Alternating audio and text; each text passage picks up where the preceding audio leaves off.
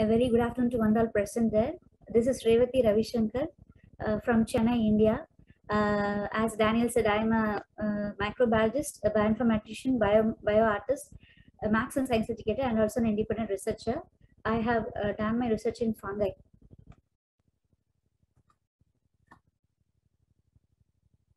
So this is my first bioart with respect to bacteriophage. Bacteriophage is nothing but the virus which infects and kills bacteria. So this is the basic structure of bacteriophage, which I have done modification by adding designs, textures, and styles to the basic structure. So this is the bacteriophage which I have modified and done some styles with the design. So this is the second slide of Chlamydomonas. This is an algae. This is a unicellular algae. So this is the basic structure from which I have derived my own art form. And I have included Indian Rangoli style in this. So you can see the modified structure here. So Vibrio species, here comes the queen of bacteria, seems to be the most important species when compared to the other bacterial one. It's a gram-negative bacteria. It has it's highly infectious. There are so many species: Vibrio fumigators, Vibrio cholera, so which is responsible for cholera. And when compared to the other bacteria, it has a special endotoxin, that is chlorogens, which makes it highly infectious. And when there's some specific reason why I have drawn this Vibrio here. Vibrio exhibits darting motility. That's a special characteristic which you cannot see in other bacteria. So you can view this only under dark field microscope. So because of this, it's really a special organism when compared to the other gram-negative bacteria. It's very hard to grow this organism. But you can see this or visualize this to find the if the person comes with the symptoms, to identify whether the person has been infected by Vibrio species. We have to go for motility test, that too the darting motility exhibited by this Vibrio under dark field microscope. So because of this special characteristic feature, I have taken Vibrio to represent bacteria. So coming to the Cryptococcus neoformans, a mold, that is the fungi. Cryptococcus neoformans is also an infectious fungi. It has the ability to cause cryptococcal meningitis. So inflammation in meningitis means inflammation in brain and spinal cord. So this mold is different from the other mold because this mold actually resides in the pigeons dropping.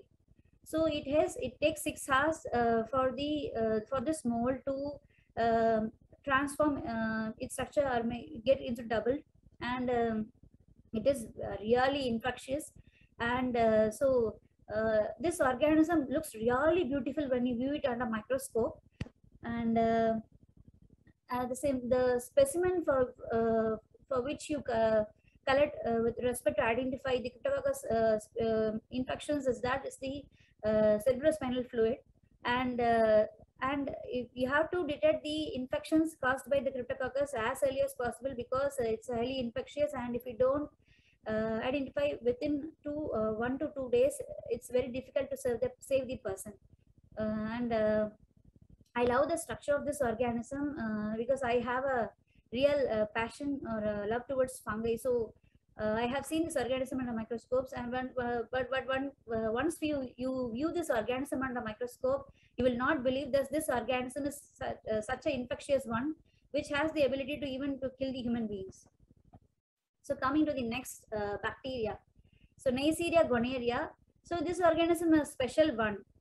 Why I have this time, last year also I have submitted in the participated and presented in the Bio-Community Summit.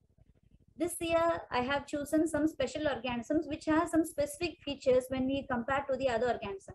Neisseria gonorrhea. First thing, this is a gram-negative bacteria, and it's a second one, it's a gram-negative cocci, and it is the organism which is responsible for meningitis. And the special feature of this organism is that it actually exists in, it's a diplococci, that is, it actually exists only in pairs. So you can see the basic structure, and so much of hair-like pili protrusions you can see from the outside surface of the bacteria. And so this year I have chosen some different organisms which has very specific features when we compare to the normal bacteria, fungi, virus, or algae. They are specific within these specific groups. And so these organisms, here I have drawn made the bio of some specific organisms like Cryptococcus, Vibrio, Neisseria. Yeah, they are highly infectious, but when you view it under microscope, their structure is really beautiful, and you will develop a love towards these organisms. And the stainings for these organisms is really special, and they have some specific features with them which makes them a unique one when compared to the other organisms. So here comes the yeast, the Saccharomyces cerevisiae, which is also called as the baker's yeast. This is the basic structure from which we have modified and made a bioart for this Saccharomyces cerevisiae. And as I mentioned, it's a unicellular organism, yeast, which is usually used in bakeries to prepare the bread, cake items, which gives the it acts as a leavening agent. That is, it gives softness to the bakery items. And this organism is also responsible for the alcohol fermentation. So this organism is really beautiful, and it's really a visual treat to watch this organism when it goes for the budding stage. So for this specific picture, I have drawn the Saccharomyces cerevisiae. So now comes the turning point of the bioart. So as I mentioned in the form, I request you all to take a paper and pen so that it will be easy for you to answer my questions. So are you all ready with the paper and pen?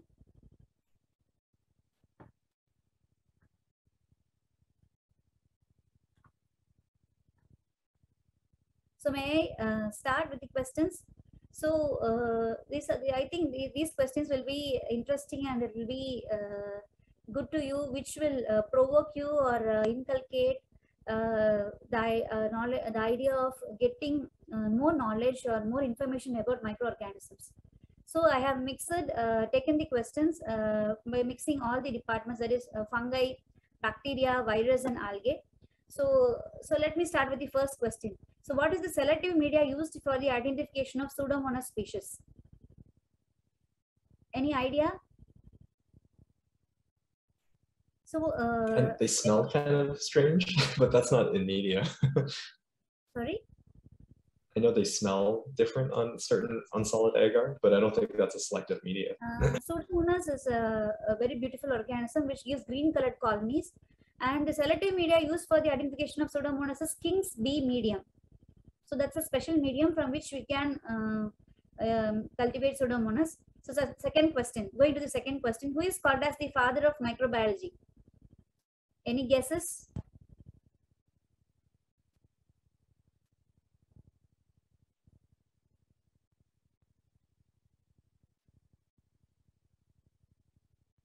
So the answer is Anton van Leeuwenhoek.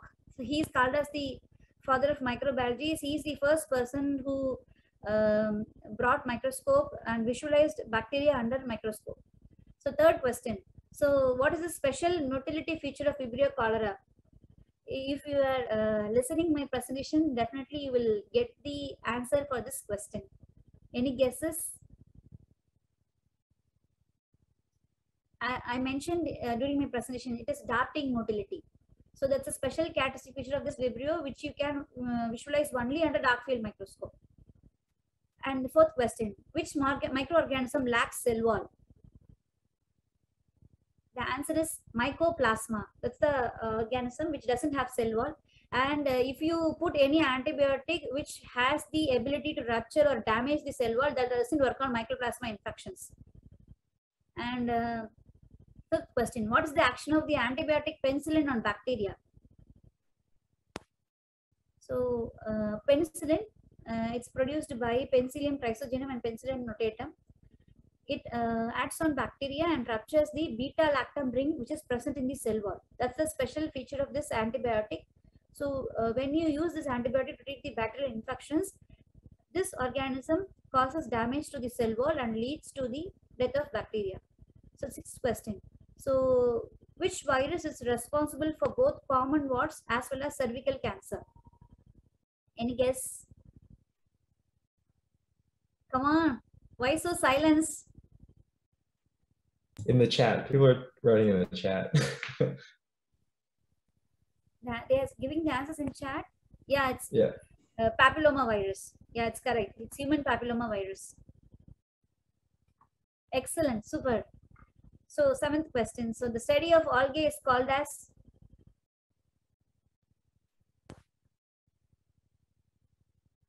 algology. Algology.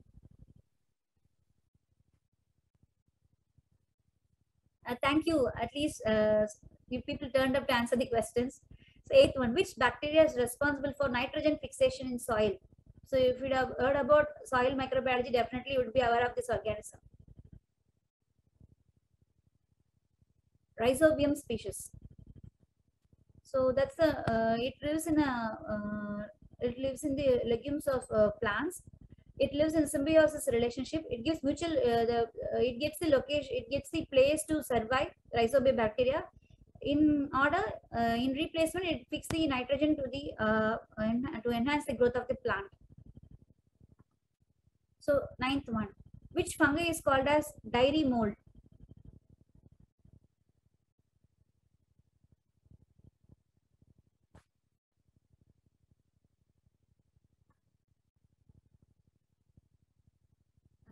The answer is Geotrichum candida. So that's the mold which is commonly called as dairy mold, and this mold causes more infections in dairy products.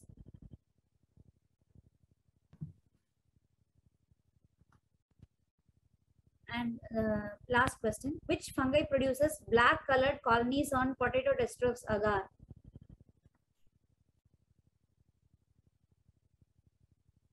Yeah, Pablo gave the correct answer. Answer is Aspergillus niger. Super.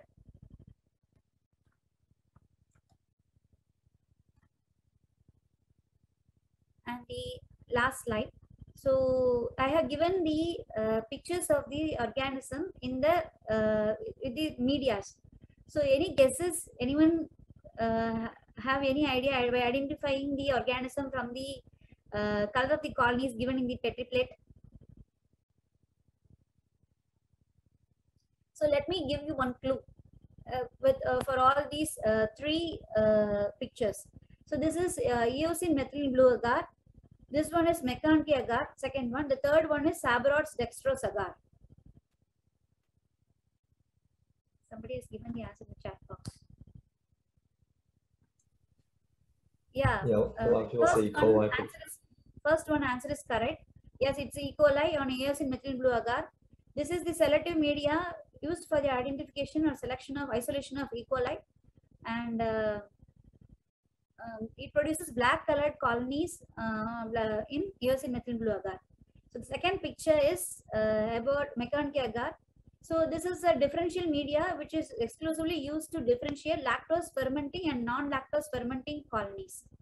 So gram-negative, most of the gram-negative bacteria have the capacity to ferment lactose. So once when you streak the organism in Mitochondria agar, if it is a lactose fermenting one, it will produce pink-colored colonies in here. So the third one, Sabarod's dextrose agar, it is also one of the selective medium used for the identification of fungi. And based on the morphology of specific fungi, you can get the colonies here in the Petri plate. Thank you. That's all about my presentation. Thank you so much. Okay, thank you. Thank you, Revathi. It was very fast. We felt like some time trials for this microbiology quiz. We have still like a minute. If anyone wants to ask any questions, we definitely have time for this. If not, I think everyone should have the ability to unmute now.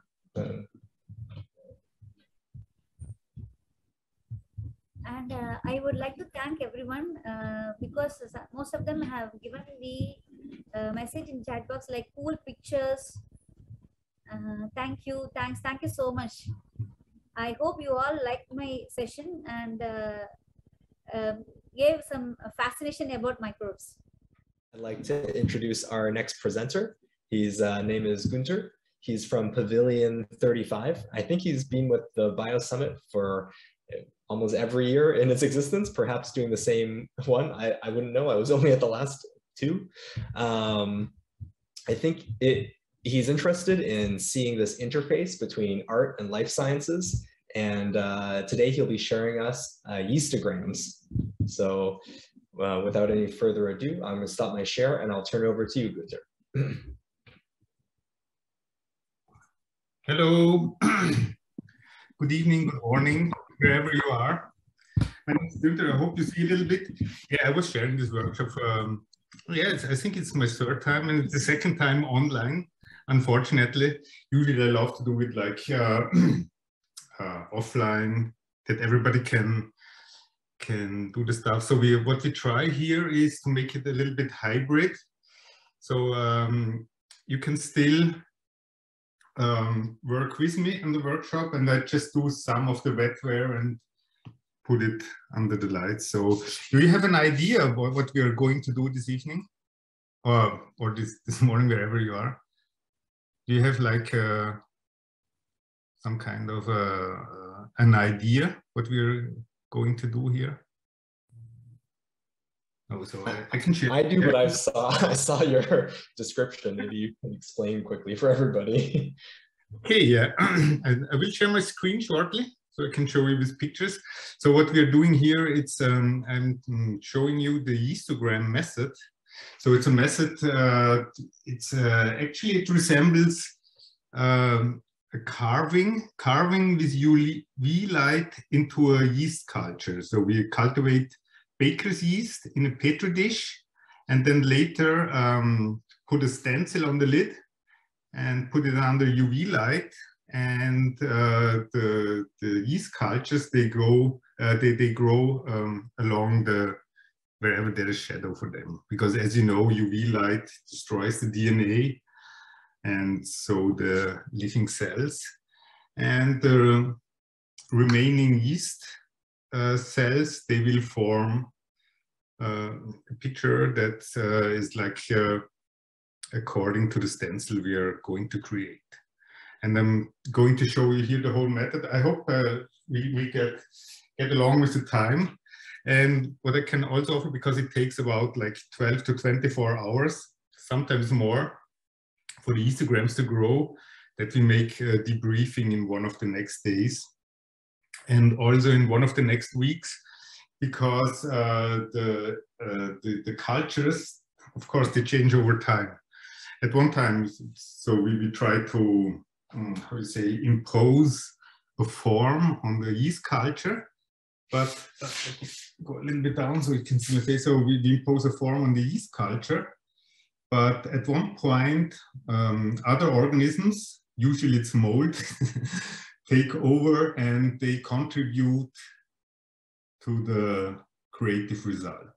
So it's like half human and half microbe group effort to make beautiful pictures in the petri dish. So I share short on my screen that you just get like a brief. You also posted like the instructions online, so you can resemble it. And also in the debriefing later on, I will give you all the information you might need to solve the UV lights and some of the trade secrets also that can improve the quality of the histograms.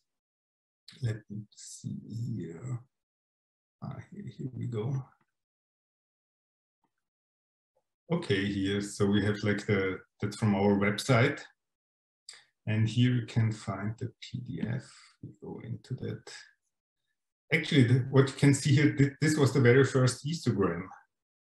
So we tried out different UV lights and it didn't work. And at one point we could see, oh my God, yeah, here it worked.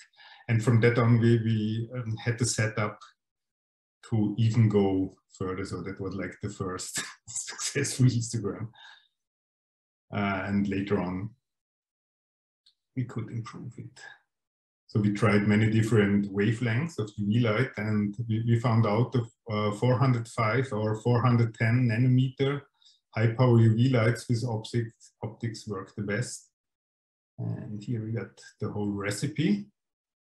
I send you all the links later on in the email. I can also upload it to the workshop section if you want to do it. So just like briefly what we do, we will cook some growth medium for yeast. Then oh yeah, I forgot about these. Then we culture some baker's yeast. We apply it to the culture medium. Then we're going to create some stencils that we can do together, or you can do it on your own computer as you wish. And we print it out, and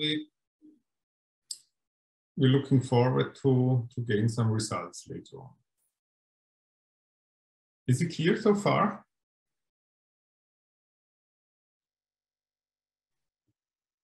Yeah, I follow. It's not that complicated. Okay, so I can show you, share another. Usually I use the potato. Where is it? It was still in here. It was just like the potato dextrose agar.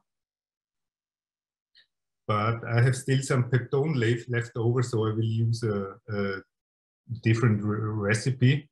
But this recipe for the culture medium works just fine. It just like makes out of you use like distilled water, and you also use like a potato infusion, and then creating growth medium. So I just stop sharing so we have the camera here better.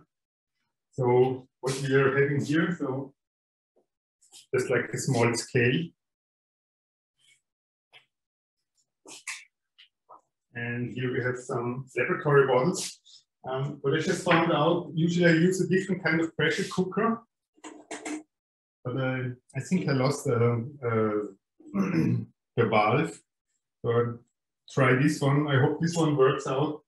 But if that doesn't work out, we just cook it in a normal casserole. You know, like just like something like this. It's also possible to just like make the growth medium in this, because actually, it's in the beginning, it's not that sensitive to be that super sterile, because you have the UV light anyway, and the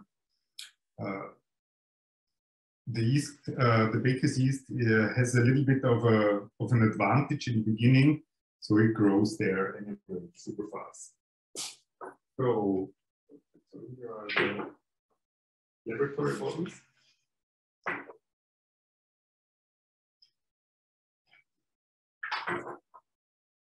Wait a second, maybe I can try. Come closer with the computer, maybe you can.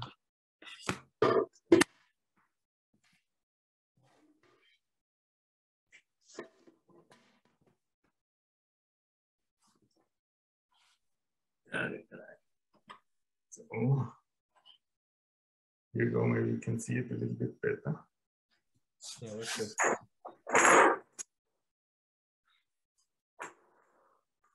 A question was asked in the chat, Guenter. Who invented these Yeastograms? Sorry? Who invented the Yeastograms? Yeah, me and the friend, but I have to admit that I forgot his name. There was a scientist who did a similar thing with bacteria, which I found out, and he was earlier. What we found out later then. But it was like, actually it was born out of a need, because we had this project together with scientists and artists, and there was like this one photographer, and we it was at the time, it was like in 2010, 2011, when just like the iGEM just got off the ground, and they had this BioBrick kind of database, and then they had the Coloread, Coloread, where they had the E. coli, which they genetically modified to make it light sensitive. Yeah, and we wanted to get our hands of them, but of course you need to join iGEM to get the parts. And also our scientific partners, they were not so, how to say, invested or enthusiastic to really, because, you know, in the database, they also share like the small snippets of the DNA, so they were not so invested to really replicate it. And then we thought of a different method, and there were a few yeast specialists, and they said, yeah, well, why don't you just grow yeast? And I see. Thank you. How it came about, and we made it actually for a work, because there was the like, but the photographer, he didn't want to do it. There was a friend of mine, and he needed something, I think, for his diploma. I'll show you that later on too. And there was this idea, because he was like a video crack, and he wanted to make an animation. And then there was the idea just like to make an animation out of the different kind of Yeastograms. I mean, we came up with the name later. And then what he did, he built a Laterna Magica out of the Yeastograms. We'll show you that later, because we have a lot of waiting time, you know, to cooking, cool down anyway, and so there's enough room to show you more a bit of the context of it. Awesome. So, and if you have any questions or remarks, just go for it anytime. So I just use the small scale and put in the agar. So it's 20 grams per liter. What I recommend is to use organic agar. It's not out of political reasons, it's just because it's really pure agar. Because usually in supermarkets you get stuff, they call it agar, and it's made, you know, to make some kind of pudding or stuff. And it could be that there's some other stuff in it that makes it more convenient for cooks, but then it, you know, that they melt down at the lower temperature.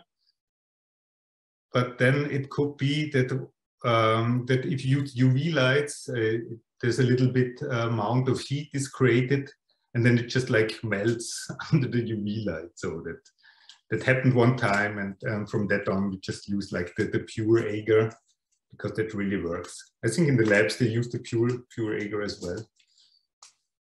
You can also use, if you have like, get your hands on a LB agar, then you can use that too, of course. Okay, here we have like 200 milliliter bottles. 1 liter is 20 grams. So for one bottle,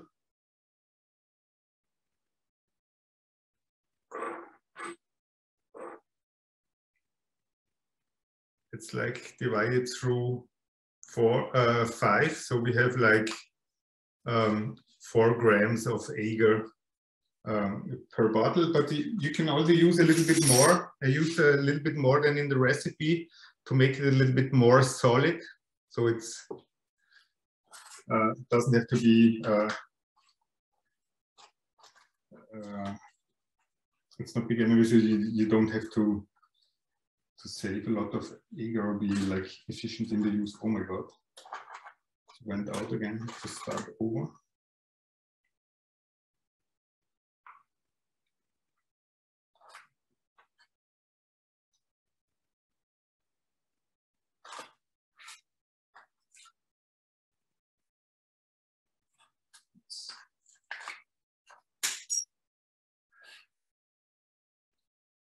Here we go. You can also use a funnel.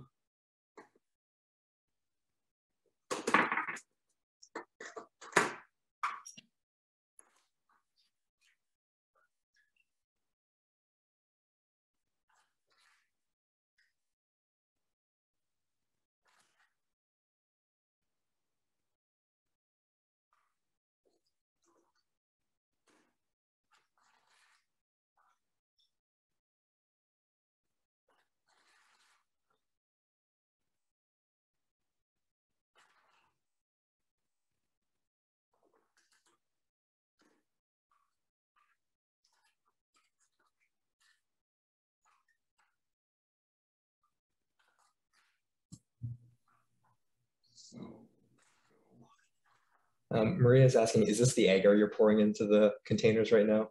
Guenter? This is the agar right now. It's the agar. Which is like,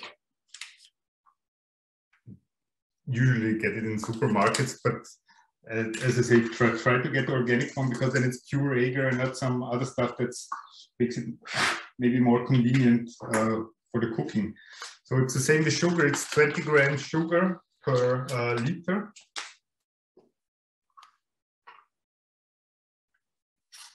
So now I put in the sugar, 4 grams per bottle.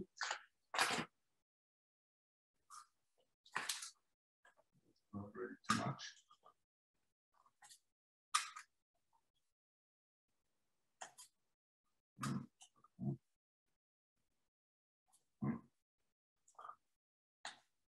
Perfect.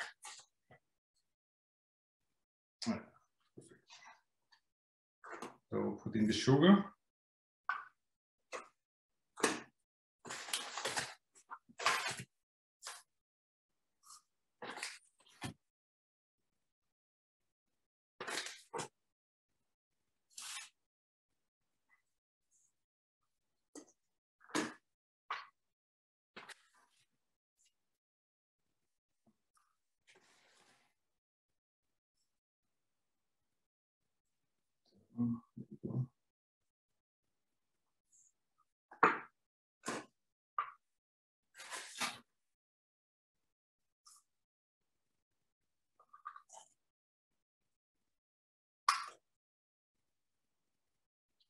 Here we go. So the same goes with peptone. Just like using the leftovers, it's like 20 grams per liter, so it's also 4 grams of peptone per bottle.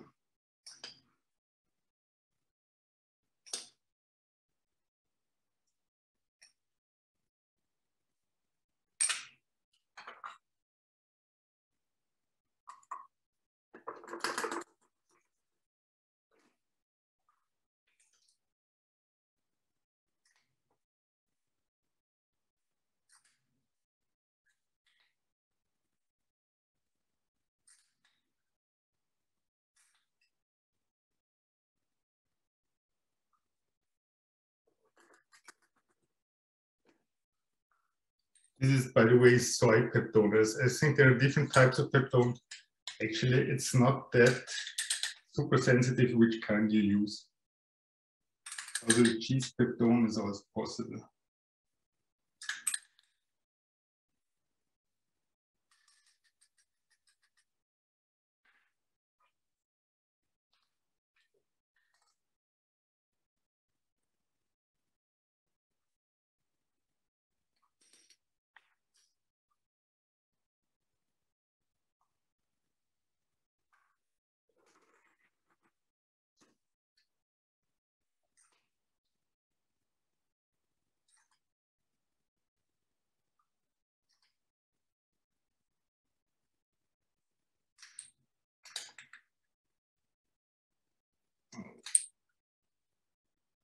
Wonderful.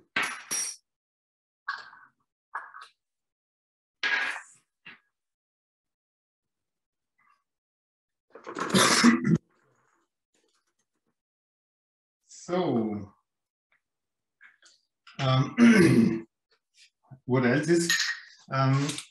Because the yeast has its own color, it's like a cream, whitish kind of color. Depends on the different brands. But you need like to have a contrast to the background you're growing it on. So yeast has its color, and you try to make the background a certain kind of color. And you can use food color. For example, I usually prefer the liquid food color. It's easier to do. And for the black, we use charcoal. It's called, in German, it's called active coal. What kind of colors do you want, guys? So we have like we can mix it on later. So we have like green, yellow, red, blue, and black.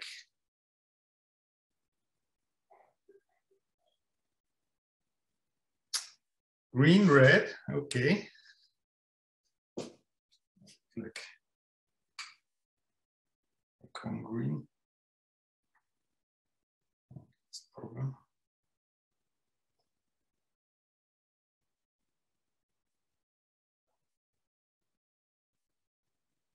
I have no idea. I have to cut it open. Or what?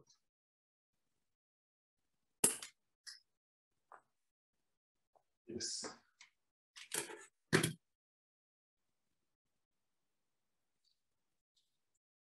So we had like yellow. Yes.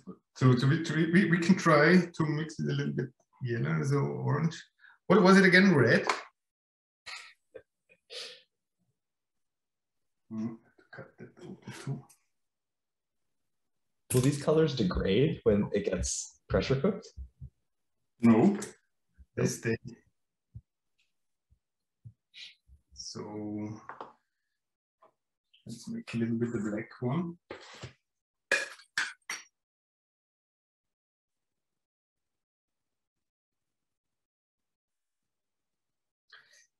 With the active coal, you have to be a little bit careful because active coal is hydrophobic, and if you use too much, the yeast cultures have a hard time to stay on the culture.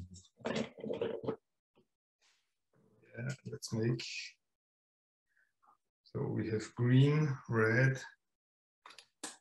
So you want yellow to make an orange? Was it right? All right, let's check in the chat. Yellow, okay.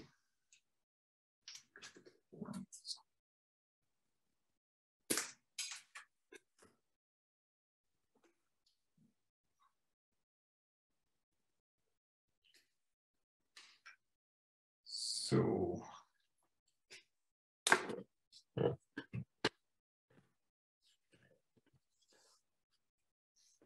and now we have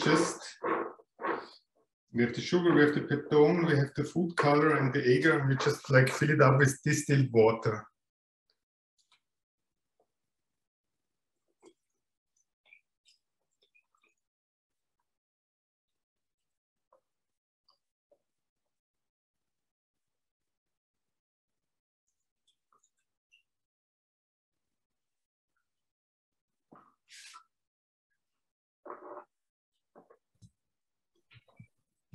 Is it necessary to be distilled, or can we just use tap water in this instance? It depends on where you live, you know.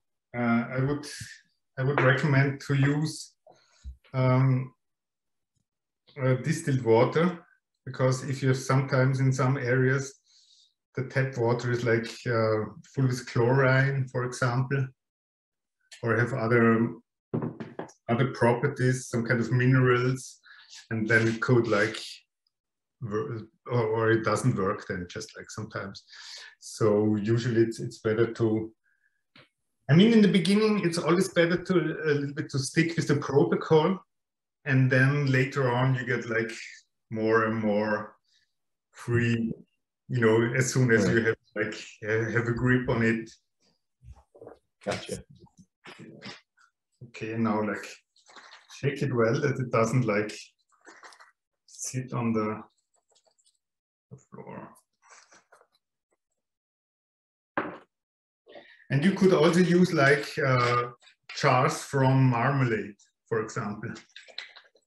If you don't have laboratory bottles, you could use jars from marmalade, because they can handle the pressure and the heat very well.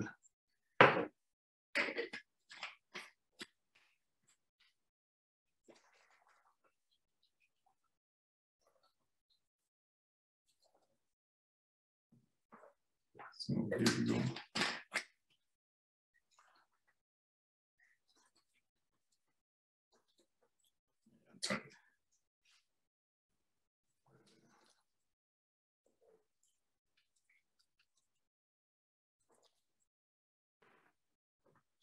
Make sure that doesn't clog.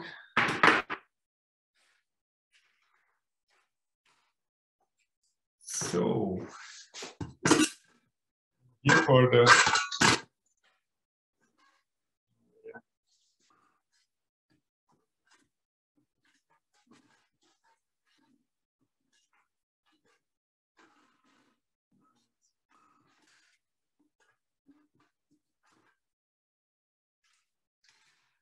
here for the pressure cooker, you can use tap water. Here it doesn't matter.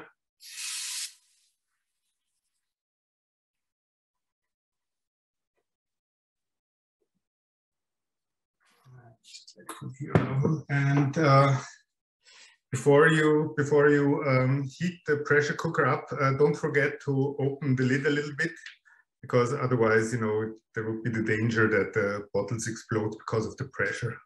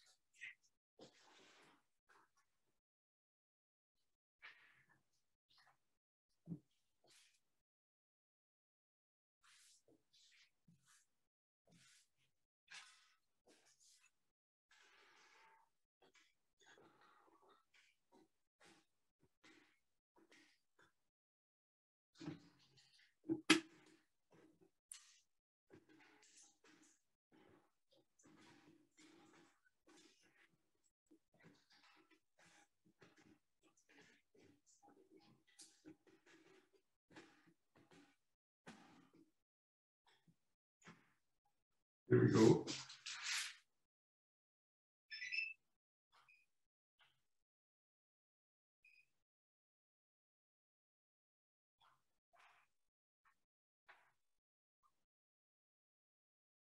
So here we go. You heat it up and just wait a bit.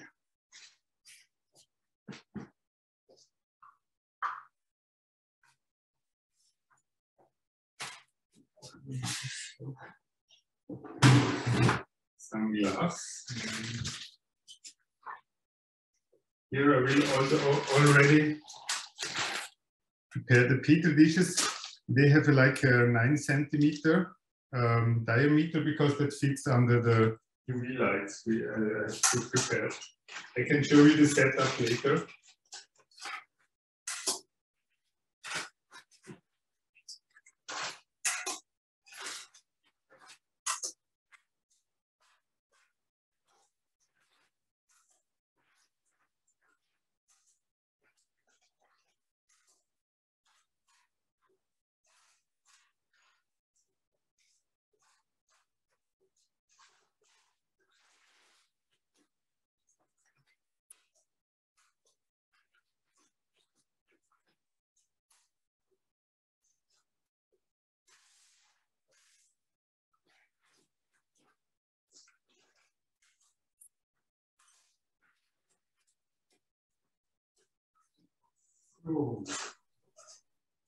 So we have 12 UV lights. How many persons are we, by the way?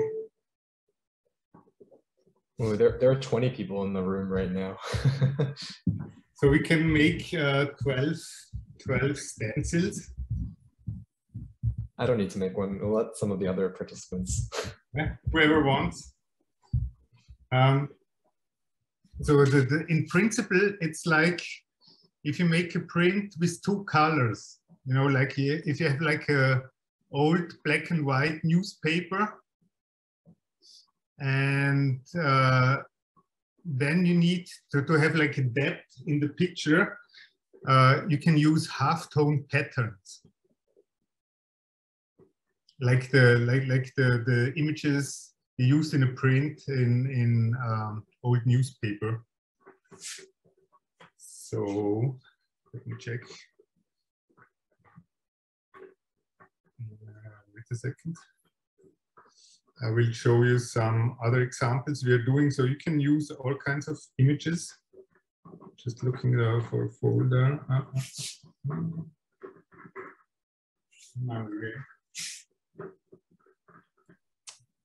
Sequoia asks, like, is there something else you can use instead of petri dishes Yes, to grow the yeast in? Yes, you can use anything, but you need like a transparent lid.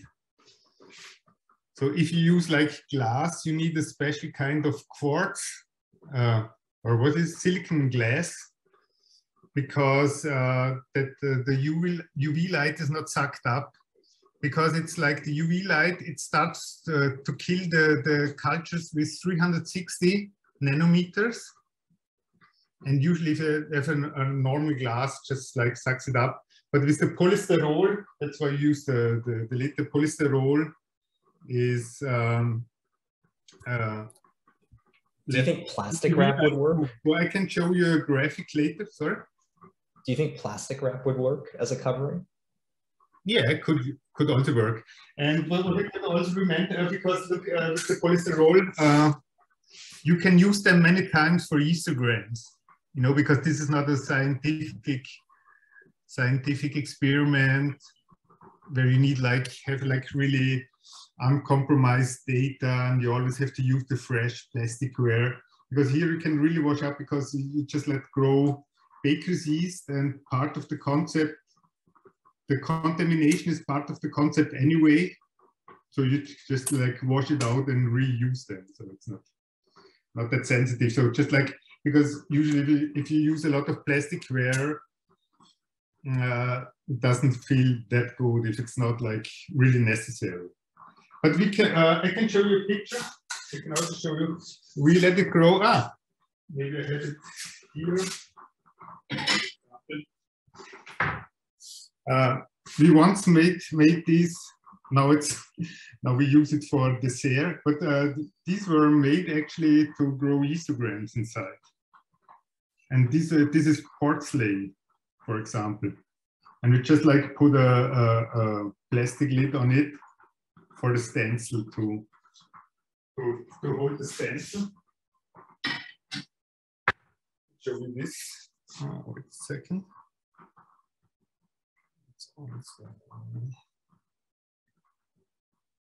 Because it was part of an exhibition.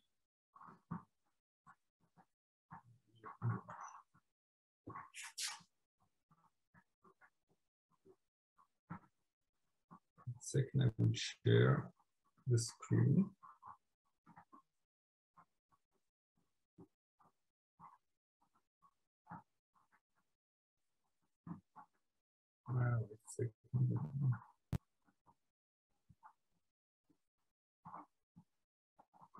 Here we go.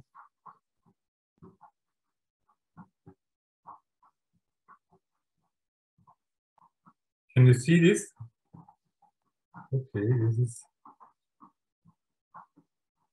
Sorry, the pictures have to load. So these are the pictures. Sorry, it's not really optimized. Here we can already see the beginning. So this was.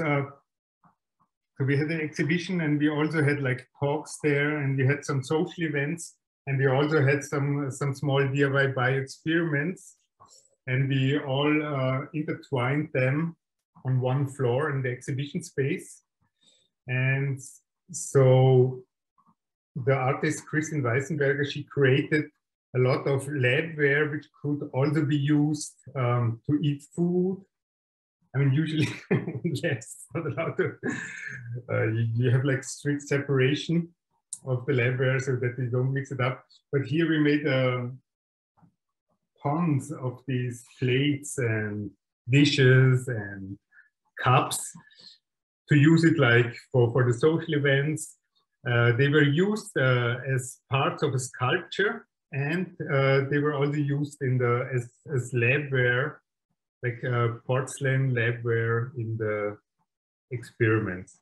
And here you can see already the plates. So here we have like the plastic, as you can see.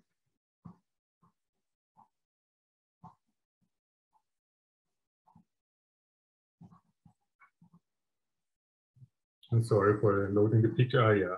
Here you can see the sculptures that were made with the dishes. And so during the exhibition, one could go there and just pick the stuff out and use it for whatever purpose there was. And here you can also see there is also a small histogram inside. Maybe it's showing better. Ah, yeah, here you can see histogram. Maybe wait a second. Maybe it's horrible. Where is it?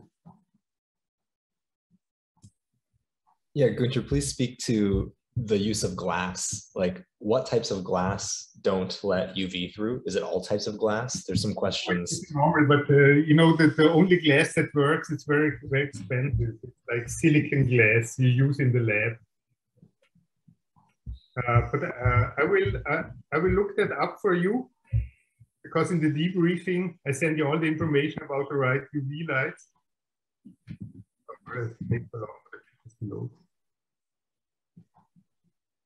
Okay, yeah, it seems like there are those who are interested, because maybe plastic, you know, it's like you discard it afterwards. It's not as reusable. Yeah.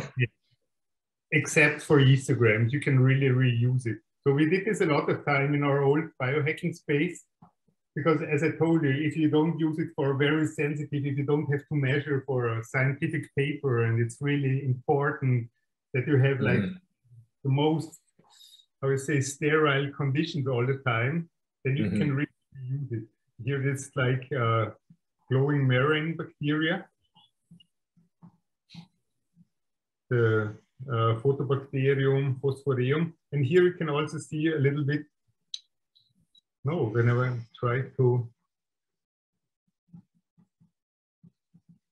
enlarge it.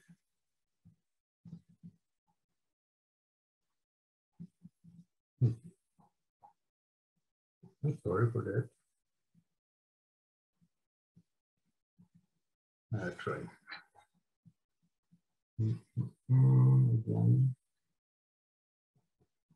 You can see here, so we had like different use cases for the porcelain ware. Here we go again. So this was in the exhibition space, and so the social desk, the art sculpture, and the space for the talks and for the do it together experiments, we all try to, intertwine it. And here you can see a histogram. It's just like small lines. It was an abstract histogram. Here you see one again. Maybe here you can see better.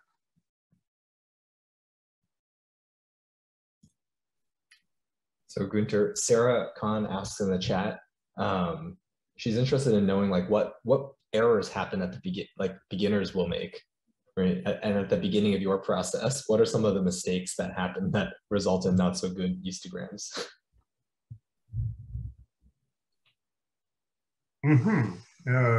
That's a hard one. I don't know, because in the beginning, what was hard for us to find out the right lights. I think that's very sensitive, because we tried out many different wavelengths. We tried different, and for me, only worked the UV, high power UV LEDs with 405 or 410 nanometers. So we even used UVC, which is actually a harder UV light and even more deadly, but it didn't work with that. And sometimes, I don't know, it could work maybe that, but that's nothing that's a fault, because it's biology. Sometimes it just can happen that the yeast doesn't grow. But then you have like easily, you can see if nothing grows on there, then it's usually you have some kind of mistake or error, or something went wrong with the culture medium, if nothing grows at all. So, and if the petri dish grows all over with the yeast, but it's just like the yeast all over, but doesn't have like the stencil form, then something with the light is not right. So that's the two things that can happen. Either it's the yeast is not growing in the petri dish, or the light doesn't work, because you know the UV light, it loses power after some time. So if you use them for many times, they go strong. And what's also a mistake is because, oh my God, sorry. That's true.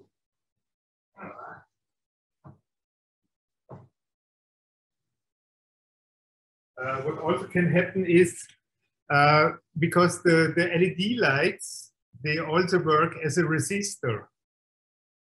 And because you have like a series circuit, and if one breaks, then the current gets so strong, then the next one breaks, and you have like a cascading effect of destroying all your LEDs.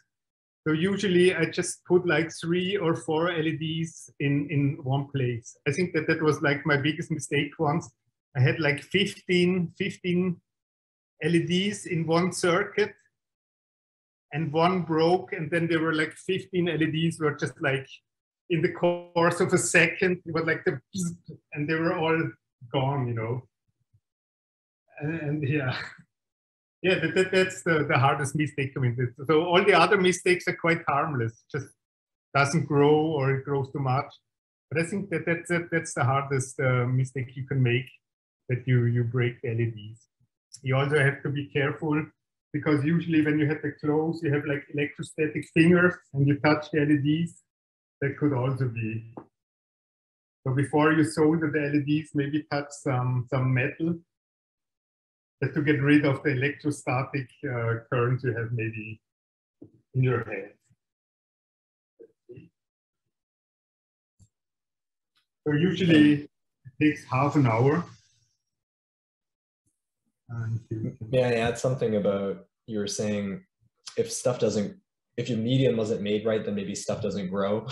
And then if, you know, if the light didn't reach the objects, then things will grow all over. Perhaps you could always run one where you don't expose one to light, right? And hope you should see that one grow. And then in the other version, you would just remove the lid, have no covering, and just all light. This is like a control style in science. Exactly. So let's see. I didn't look at the watch. Did anybody look in the watch when we put the oven on, or did you check? No, I'm not sure. Sure. Let's see what happens here. I can see. So usually it's with a lot of pressure cookers. I just try to make it see. You can see here a little red. So when that flips out, so that's the security valve of the pressure cooker. When it pops out, then usually it's done. So that then was enough pressure in it, because in the pressure cooker, when the security valve pops out, then it's ready. So a little time. So we just wait for that.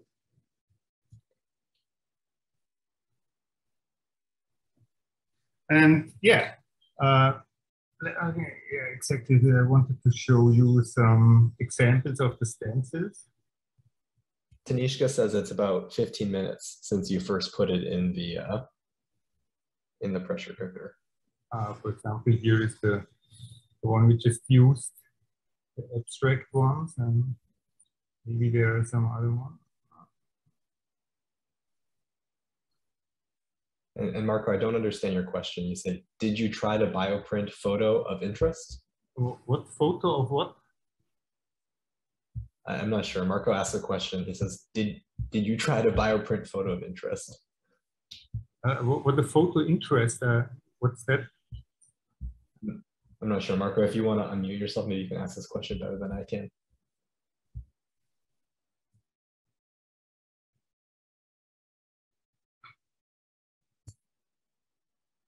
But in the meantime, Sarah has a question, says that she has trouble with the vapors created in her Petri plates due to heat generated by the UV light.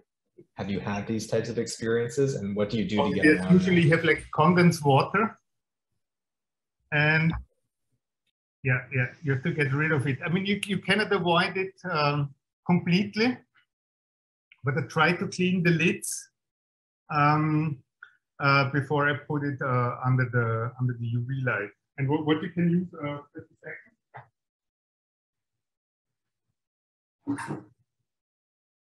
So I'm not going to use it here. So usually we use like a camping gas cooker. Just put it on the table and lit it up. And so you have around about like 30 to 50 centimeters, you have a sterile zone, because like you have like here hot air going up, and the hot air will be sucked in again. And so it goes in a circle, you know, like you have like the circulation of a hot air. And then what you can do, I mean, if you have to be careful with plastic open fire fingers, that's not very safe procedures.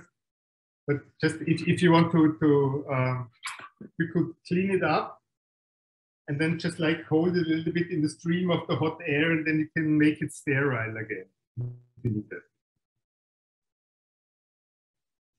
But we can go through a similar procedure later on when we apply yeast culture on the culture medium. And now I will share my screen again, just show you some examples what we can do. For example, here we go.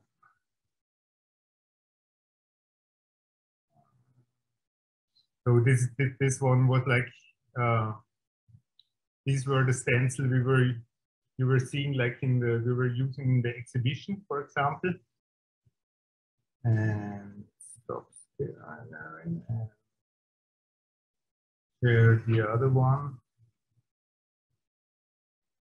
So these are also examples you can use. So you know, graphics, text work, and you can also use photographs. But we have to make. Where do we go? We have to make.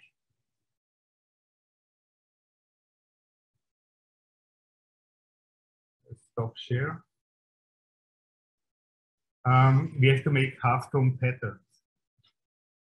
So I can demonstrate you one example, and you can either make a stencil on your computer and send me the file that I can print it out here, or we can do everything on my computer, right? Yeah, I think that's what she's thinking. Is there a format of a file that you want people to PDF send? would be nice. Or a PDF. And the size? Yes, it's 8.5 centimeters. It's 8 centimeter diameter.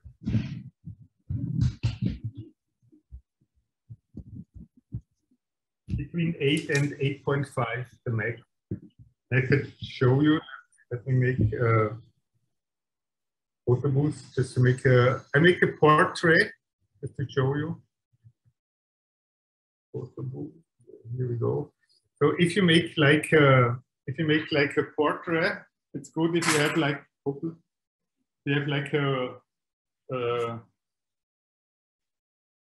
let's say would be nice to have like some kind of a white background.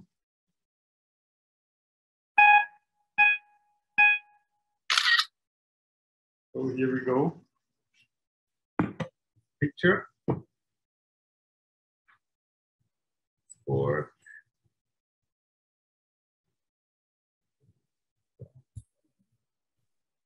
can you explain what you're doing here? You took a picture of yourself, and now what's happening? Myself, and I'm sharing now then my screen.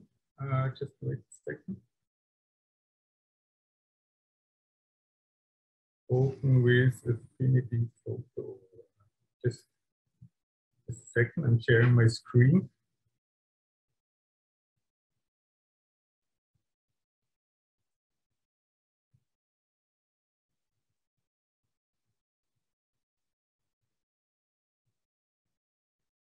I don't know what's happening. Just have to wait for the program to start. You can use any kind of photo imaging software. I use Affinity Photo. It's you have to pay for it, but it costs. You can also use Photoshop if you like, or GIMP. Let me share my screen. What I'm doing here.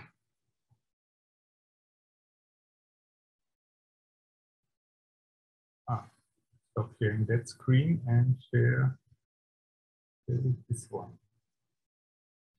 So Affinity Photo is just some kind of like Photoshop photo image manipulation software.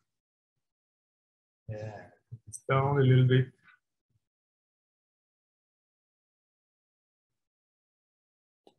Here we go. Then what you make is you make it black and white because you only have two colors, right?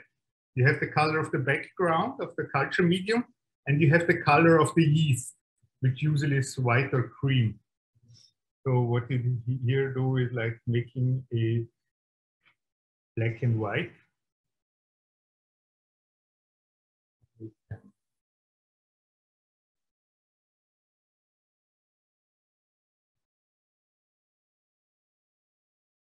So, for example, here, then you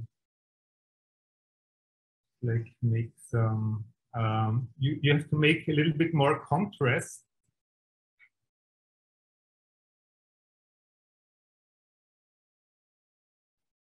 So making the black more black and the white more white.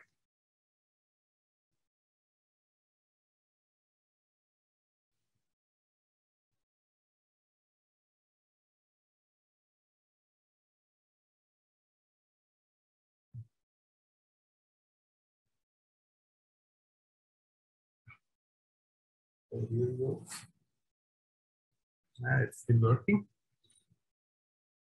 So you make more contrast by adjusting the levels.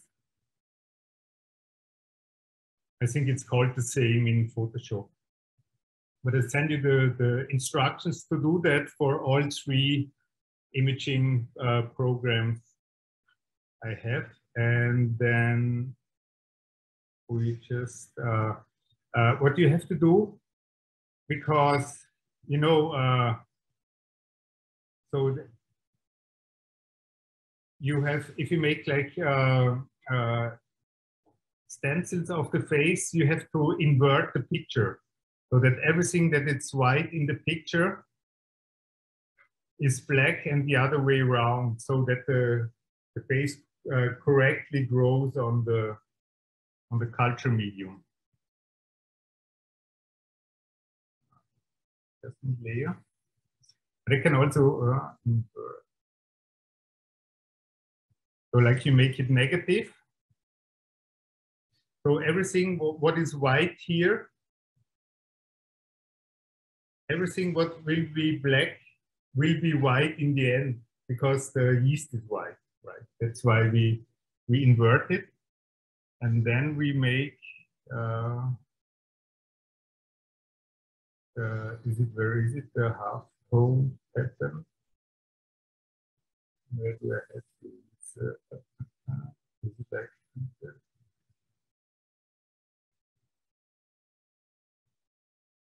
Sorry. Here we go, half tone.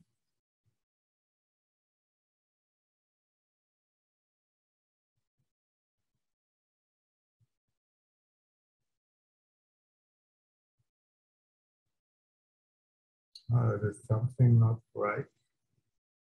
Why isn't it working? Let me put that down. Because it's like on the.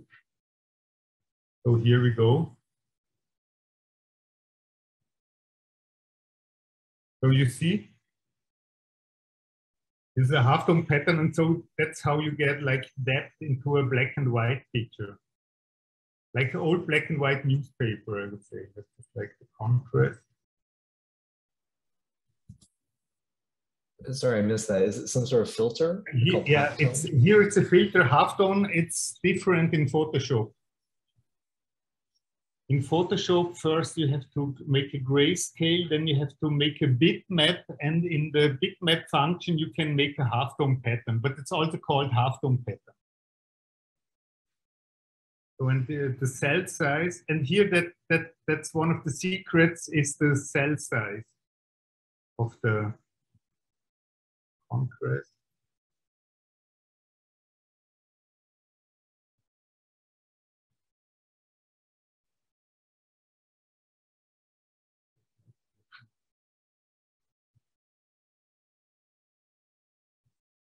So let's make it that way. And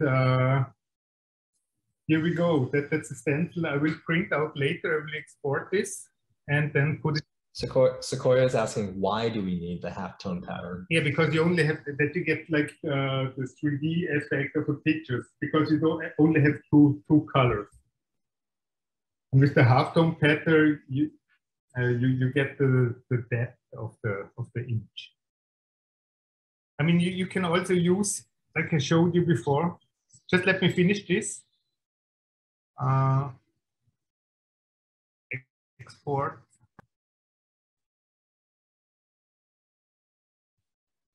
Let me see what they want. PNG.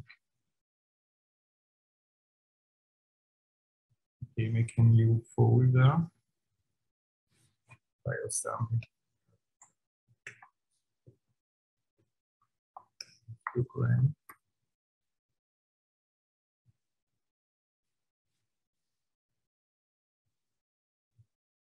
Okay. Within. So that's how we let's share the screen again.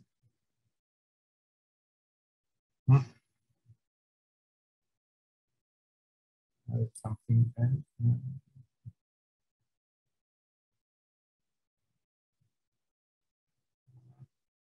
Again.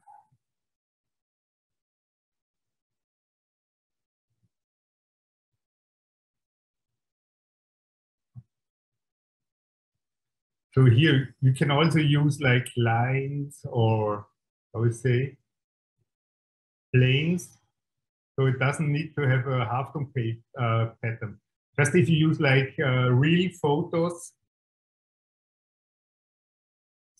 from a camera or faces, you can use half-tone pattern. I mean, you can also stylize it different ways in the Photoshop. We can see we can make a, if you want. We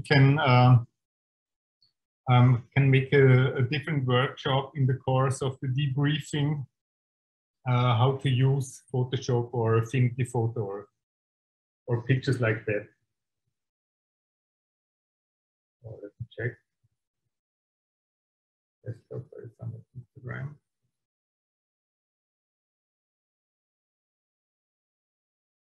Didn't work.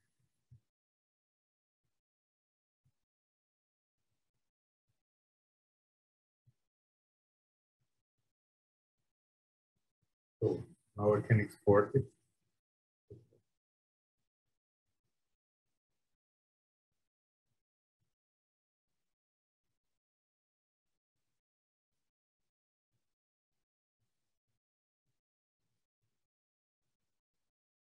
So here we go. Share the screen. So this is how it looks like. So you can make an image like that, or you just can use like work with typography.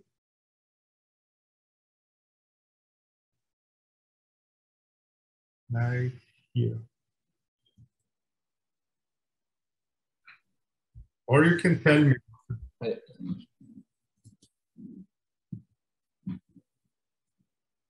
you get it? Guenter, Tanishka made one and put it in the chat. Can you download and see if this will work? Mm-hmm. Yes. Yes, that works. So it's either you can send me a picture of yourself or make a graphic or a text by yourself. Or if you have like a logo of your biohackerspace or your company. Ah, Fungitopias.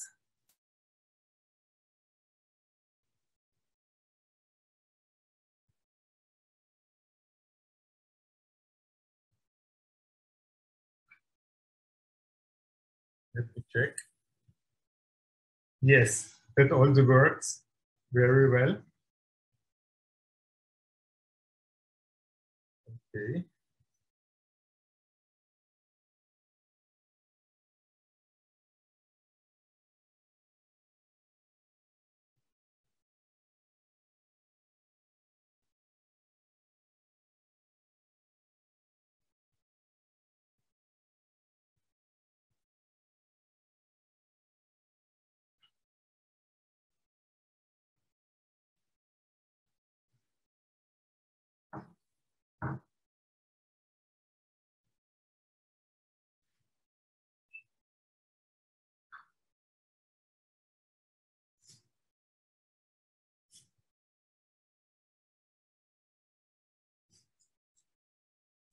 Work.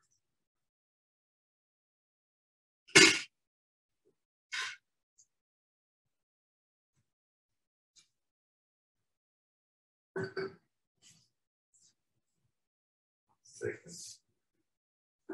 That is not the best pressure cooker.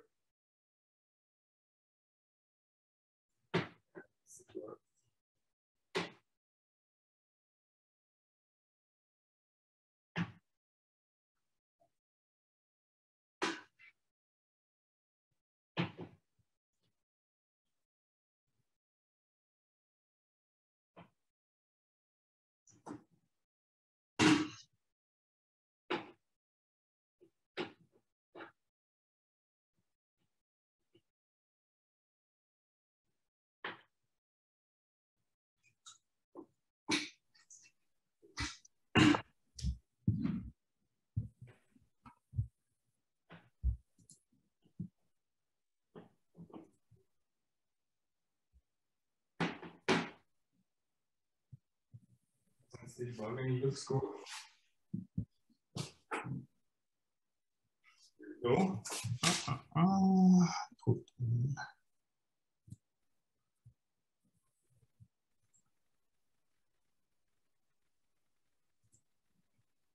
Let me check what's the diameter of this.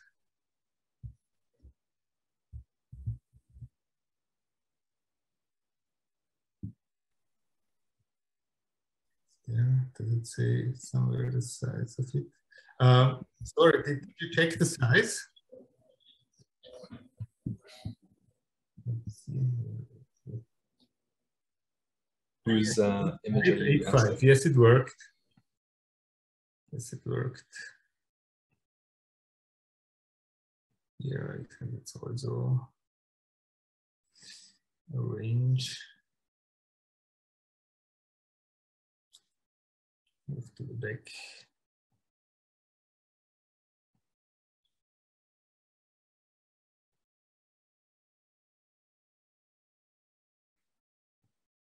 Are there more pictures to come?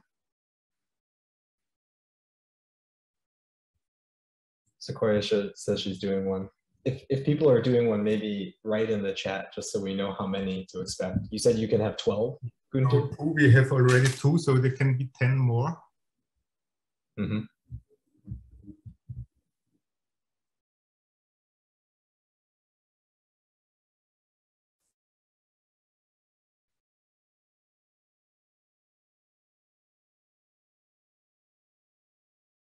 Yeah, but Sequoia, you can also send me your picture and I can make the invert and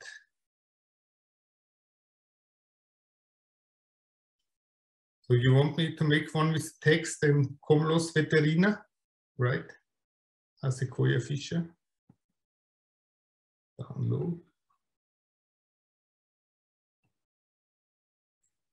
Yes, very good.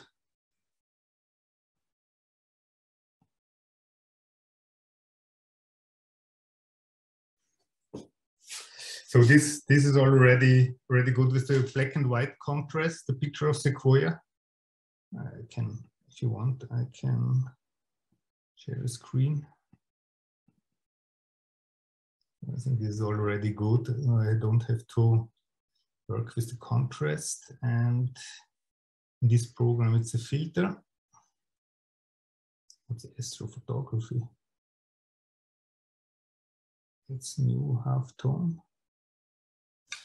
Oh, let's make the cells a little smaller. Yeah, and the secret is to get the best results is that you find the right size of the halftone patterns. So because and that's something you need to develop some kind of sensitivity, because it's in two ways. It depends on the concentration of the yeast solution, because if you use, for example, if the concentration is too high, that can also have a negative effect on the quality of the yeastograms. And so the secret is to have like the right concentration of the yeast solution and the right size of the halftone pattern. And if those two go together well, the picture gets more beautiful. And that's something it's very hard to quantify. Or I have to admit, I never tried. It's just like you do it a lot of times, and then you get some kind of sensitivity for that. I show you also, we showed the workshop one to an artist in Finland, Johanna Rotko, and she really mastered it. I show you pictures of her too, of her Yeastograms, and she really mastered the technique, and she really makes beautiful portraits.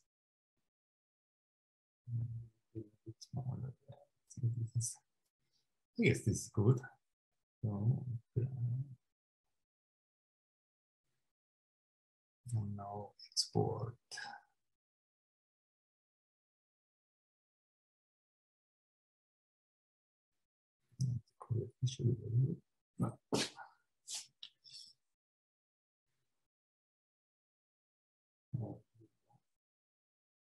So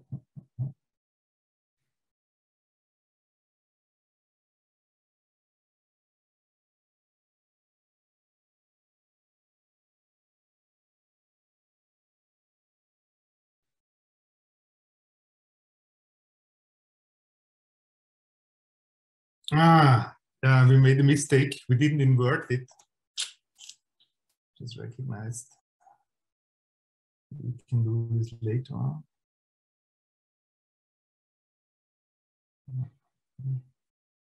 Investment later. Yes, very good.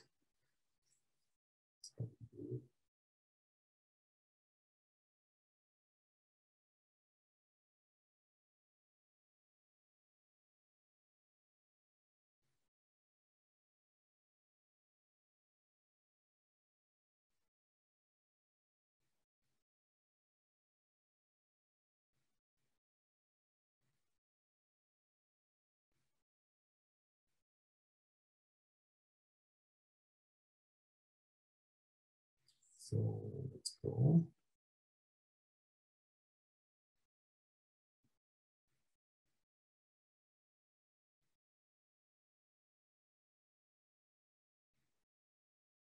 Is everybody here?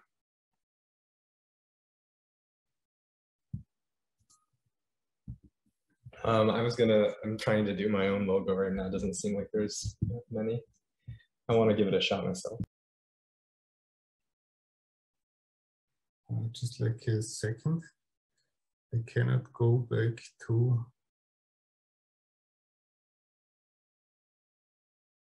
I have no idea where's the. Here we go. Sorry.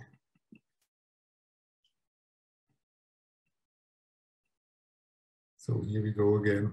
Just lost control. The QR code.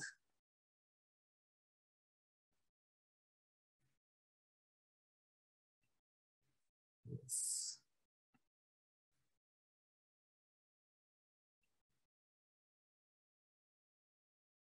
QR code could be a little bit bigger.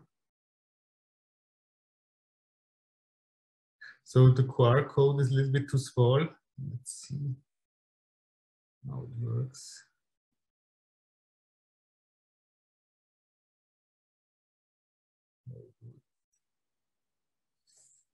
So I see a lot of options in halftones. You can choose dots, you can choose lines. yes, dots, lines. Is, So is one better than the other? that's the other. Should I use both QR codes? Yeah, I can print it out. So let's see.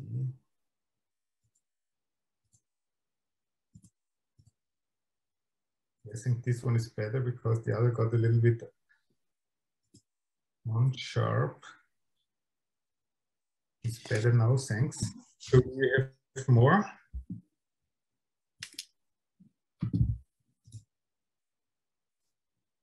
Could overlook something. So the text, Homlos Veterina. So you just want to have the text, right?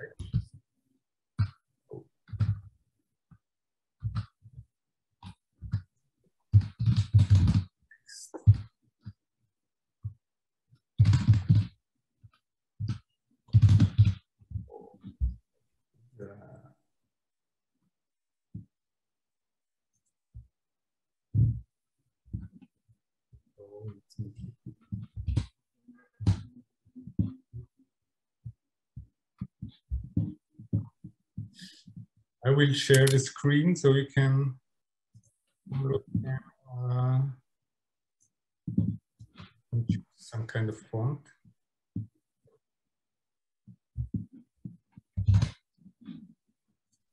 Let's see. What kind of font do you want? Let's see.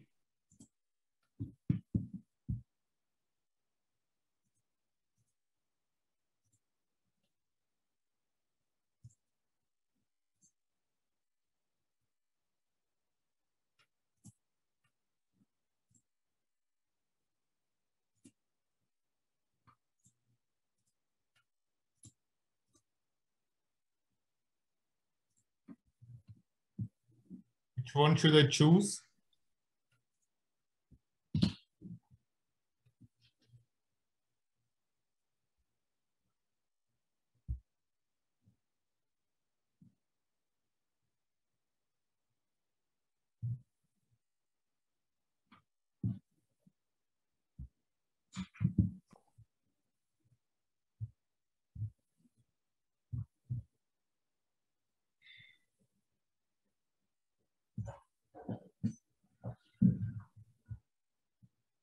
Marco seems to have no preference.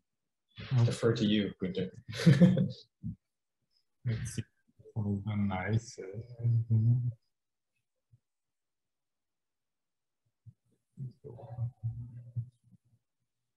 Just make it big.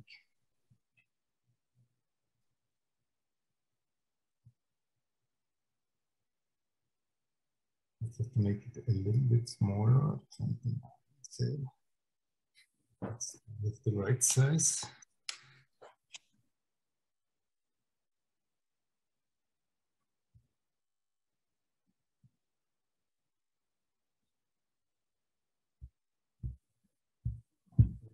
Smaller, okay.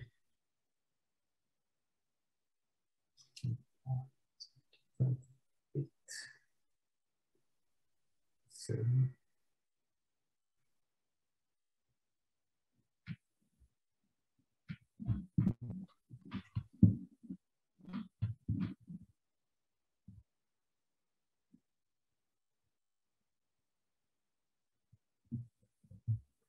Yes, good.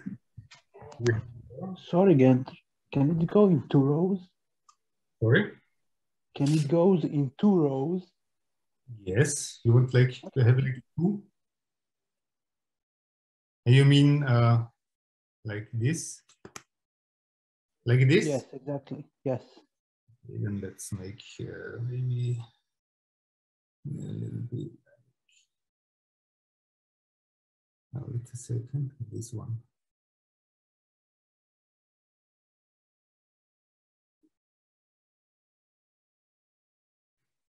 Let's make this a little bit more narrow.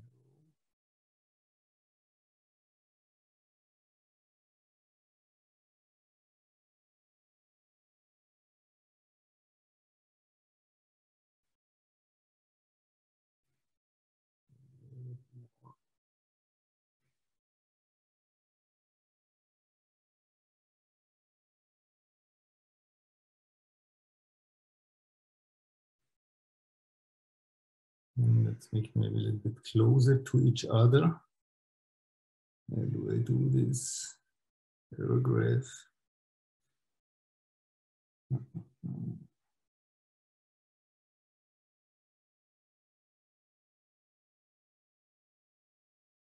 Yes. But we can make it a little bit bigger to use more of the space.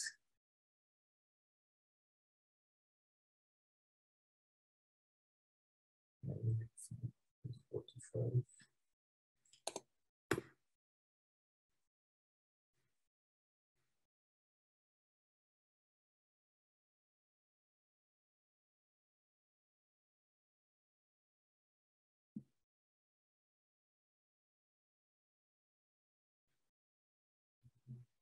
Okay.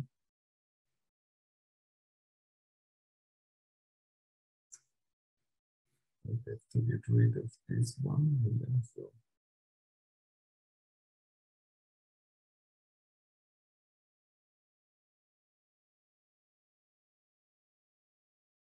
Okay. Are you happy or you want to change it somehow? It's perfect.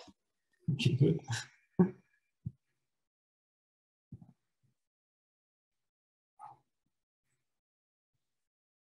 So what else do we have?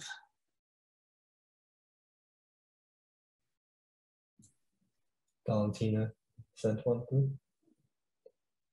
Ah, here. Ah, yeah, Rotkin. So,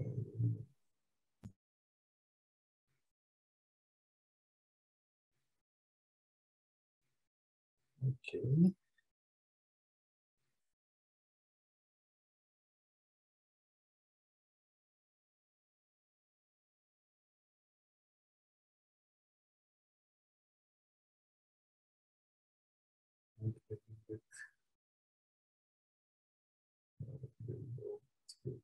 The size.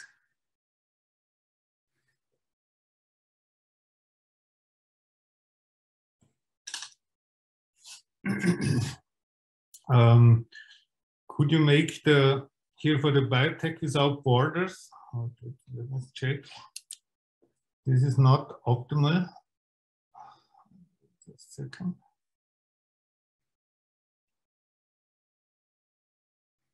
Could you just like have it here a little bit bigger halftone pixels? It would be nice. So that a little bit more light gets through. In the meantime, I put on a different one. Second.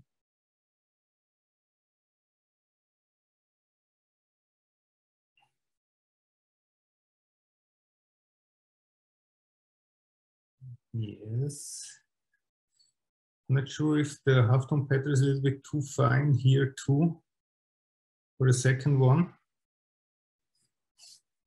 I mean, the hands are good,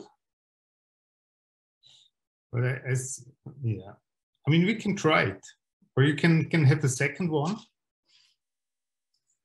Let me check. So I'm just checking for the. I can show you here. I can have here like check the temperature. So just that you don't forget.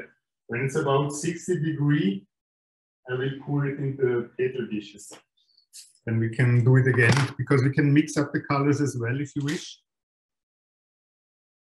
So, Yes, Valentina, I think he was speaking about yours with the hands. yeah. Makbul also would like a text one.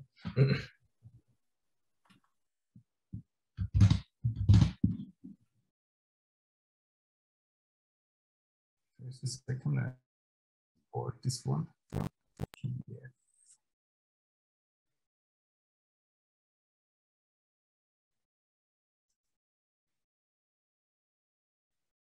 The second, then we can, yes, one.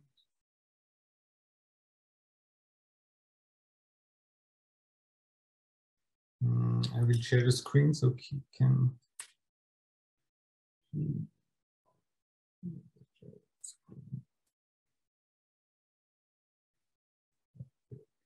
Text again.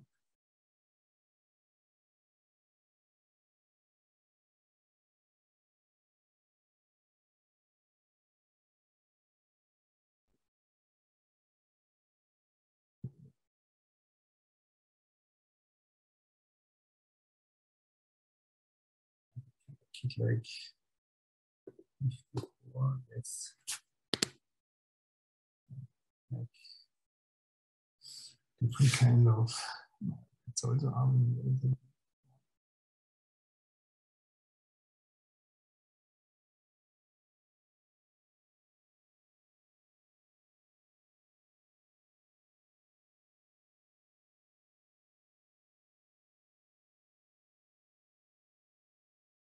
is it cool, or you want a different kind of type? Is good.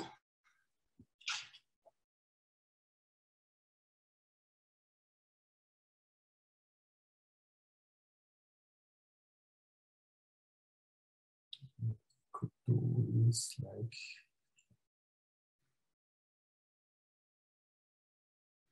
Let's see what it can do.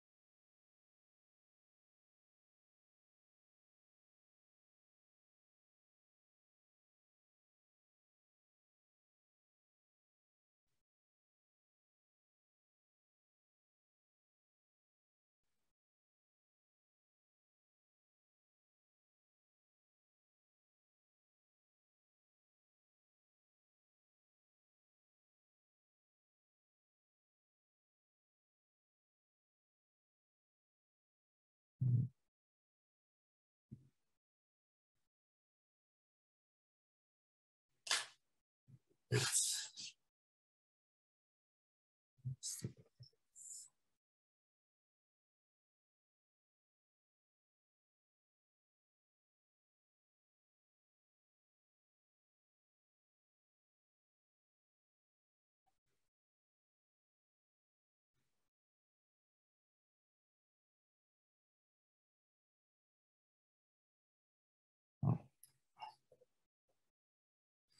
that's what I try to do.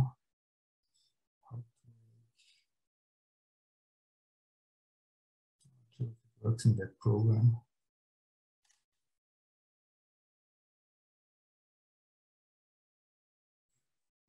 To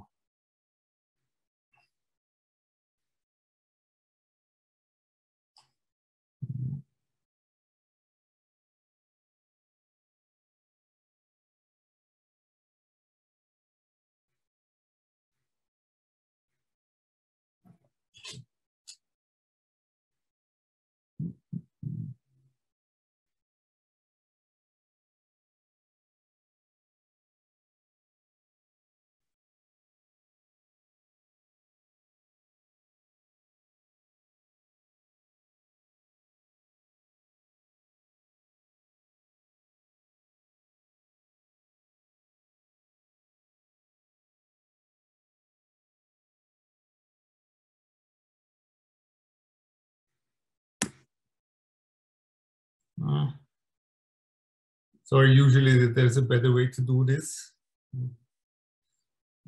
Try to.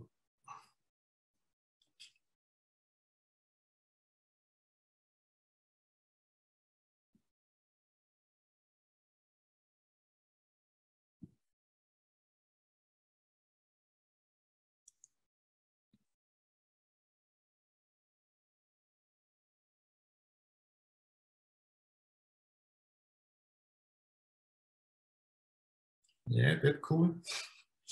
Not sure.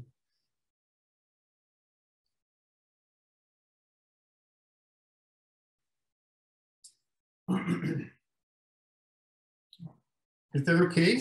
Or you want something else?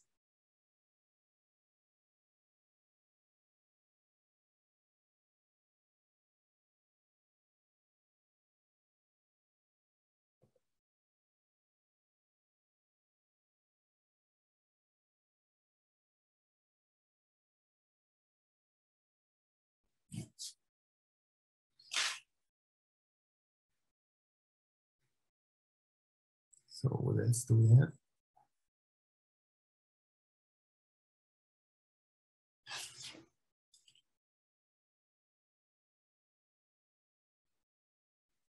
Okay.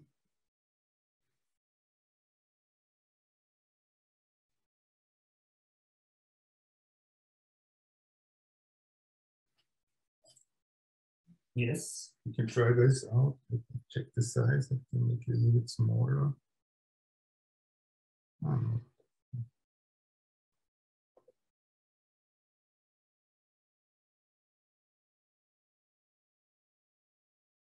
So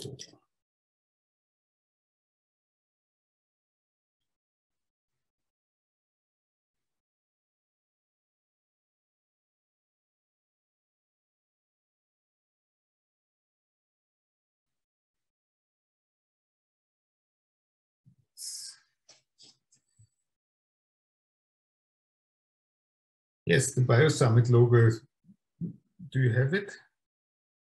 And also the Labs Without Border. You already sent that to me. Ah, that's already. Ah, so the BWOP, the biotech. Danny, did you make a new one?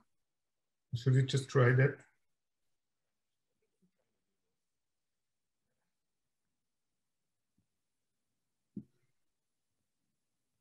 Can you guys hear me? Is Danny here or is it? He's gone?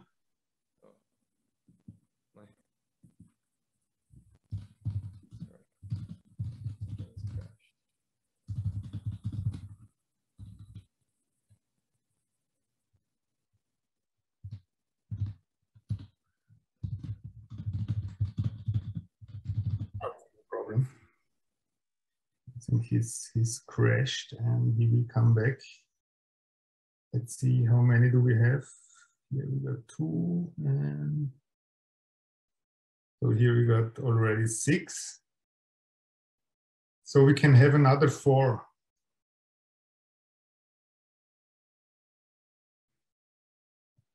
So 1 is for Danny, so we can have another 3. Should we make the BioSummit logo? Does anybody has the logo?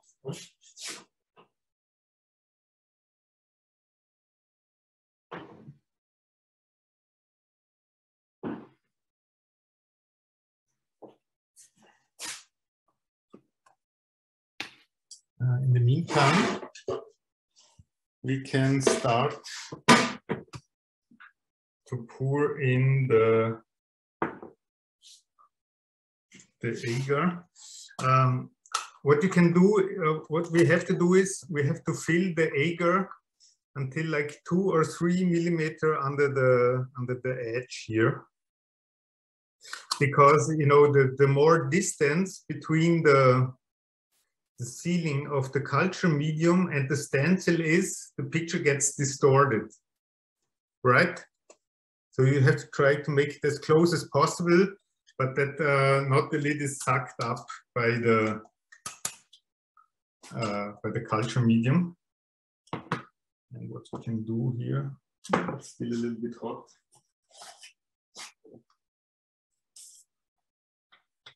can also use the black one.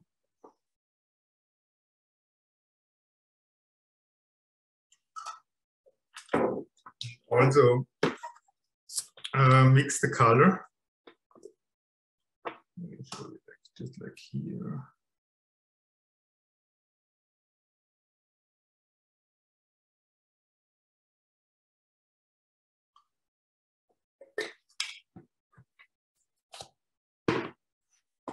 Check.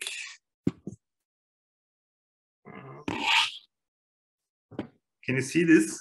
Just was mixing a color. Does anybody has an idea? Does it want just black, just red, or mix of any of the colors? Are there any wishes? Here's the logo.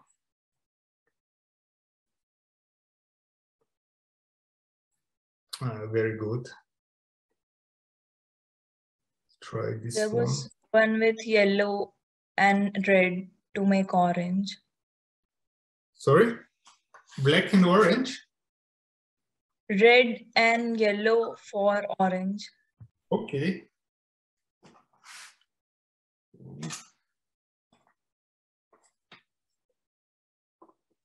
Here, yellow. It's almost orange. A little bit red. Oh, hot.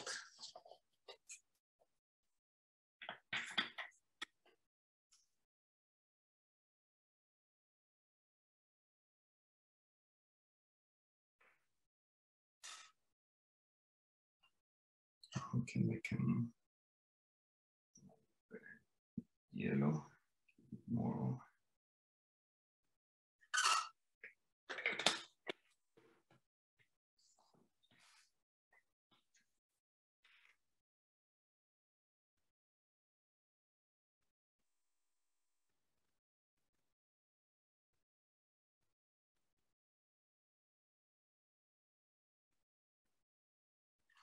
There are other special gradients. Yeah, we can try.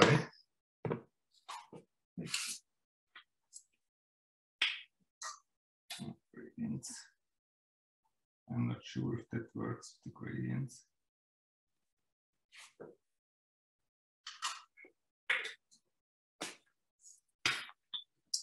That's gradients, I'm not sure.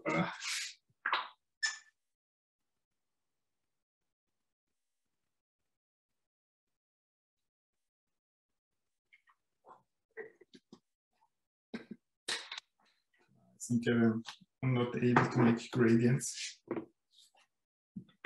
Red and green.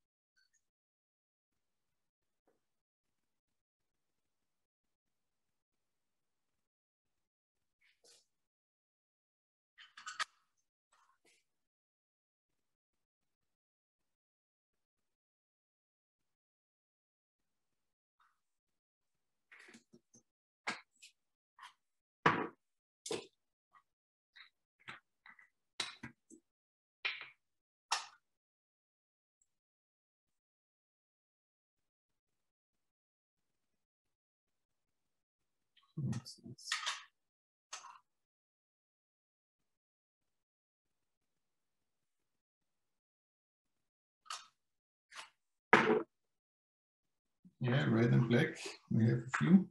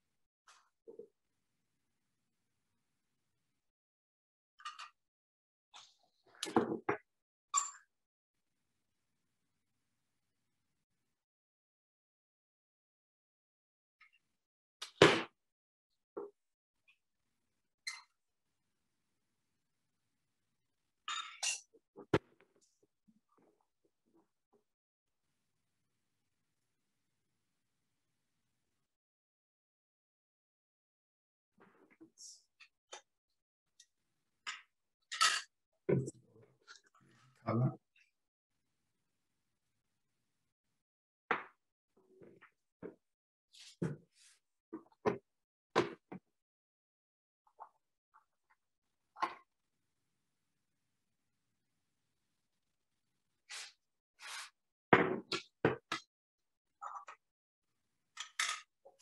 Ist die Wechsel left over?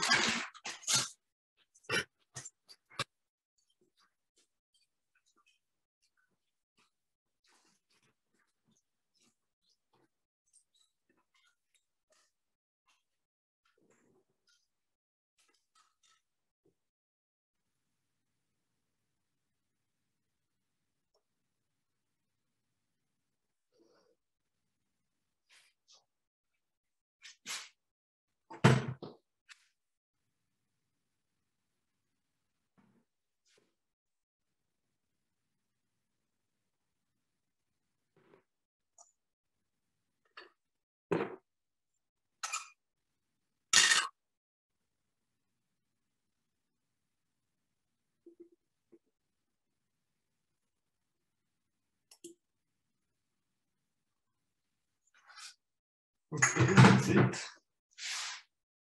So we filled up all the pickle dishes. And we just have to wait for it to get solid. Let's make the rest of the stencil and then I have to print it out. Okay,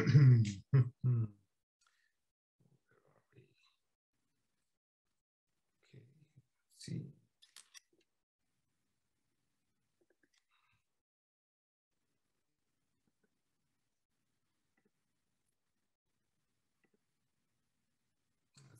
Very good.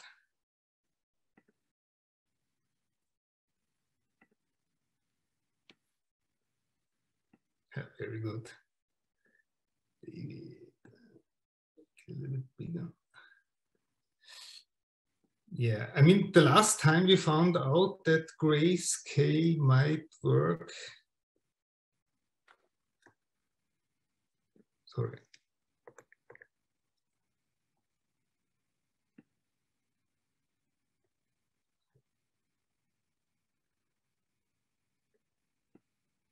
You can try that out and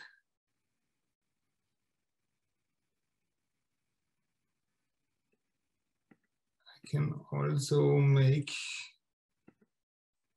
the one, just in case it doesn't work, I make a competitor out of the David image.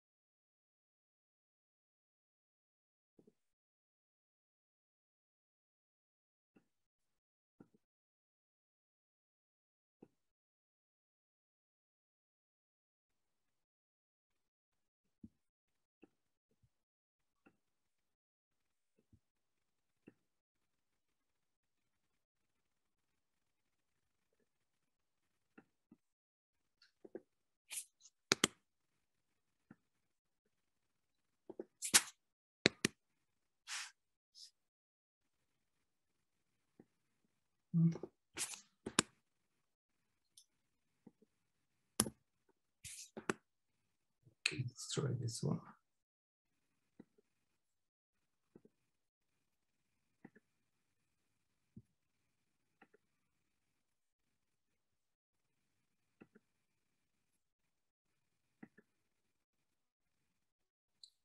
Oh,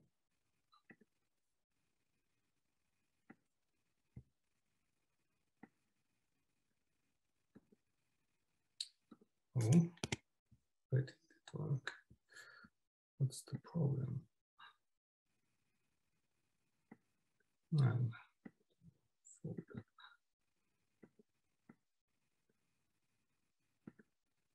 we go.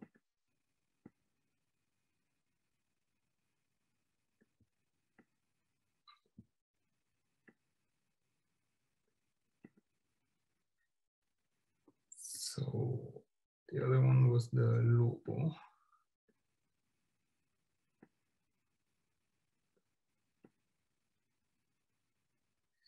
Yeah, I'm not sure if the grayscales work that good. I will also just like making half-tone pattern just to be sure.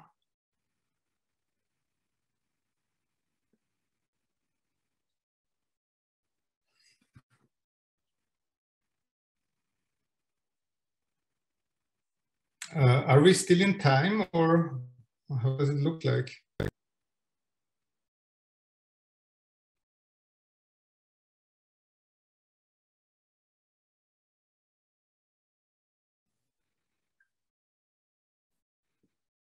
Yeah, so good for time. We have like an hour and a half, or yeah, we have about an hour left. We have an hour left. Yeah, that should be an hour and a bit.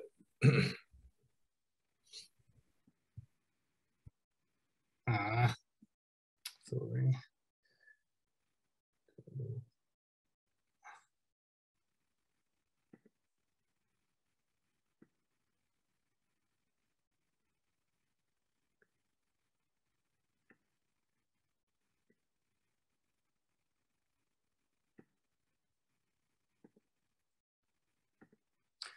Danny, did you send me your logo again? Okay, I'll send just the raw one.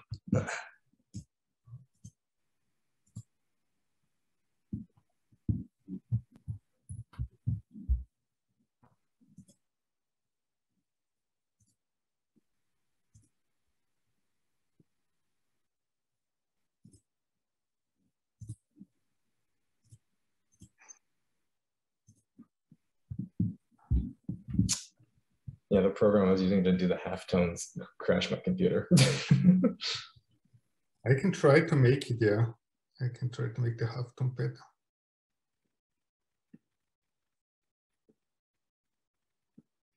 That's not the right one, right? Ah, yes, it is.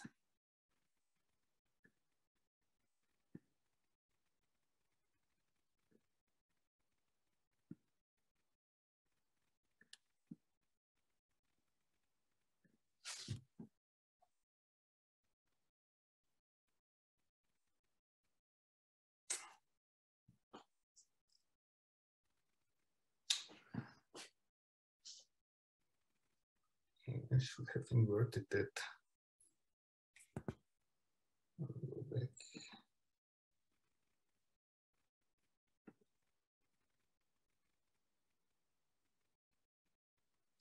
Since I updated my computer, I have the same problems, kind of. Always some sort of tech issue.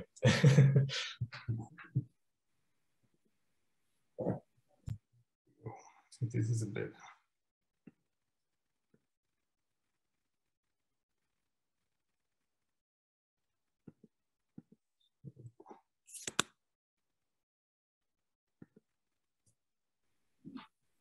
I don't want to hold things up, so if it's too much work, then just please continue. Oh, I'm not with your log. I'm still with the other one, but we still have an hour left, so we're still in time.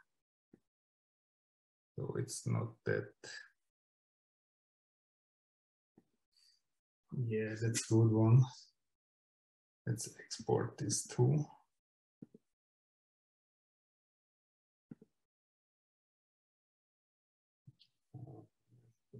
32. Very good. So, here we go. There's BioArt CRN.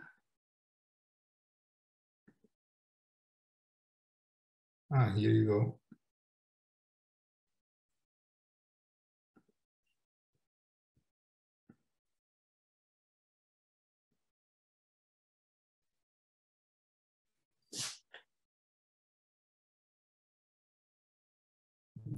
Just close a few of the windows here.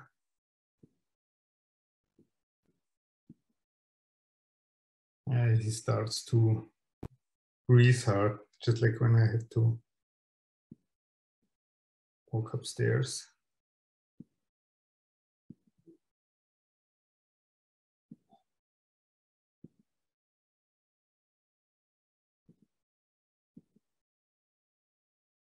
So let's check how we can make this adjustment layer black and white.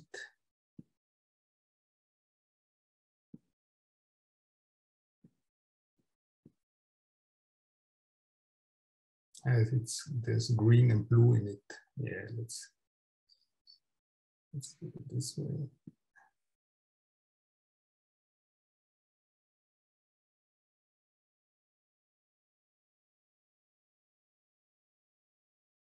Let's try.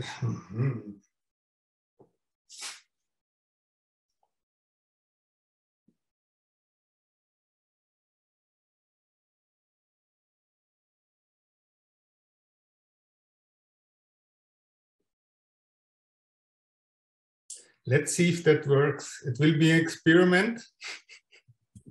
I love a good experiment. Yeah, I cannot 100% guarantee, but it's worth a try.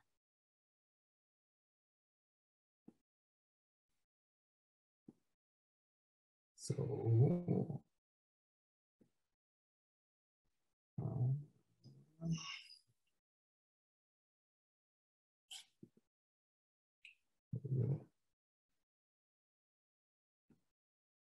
I have to make a new one.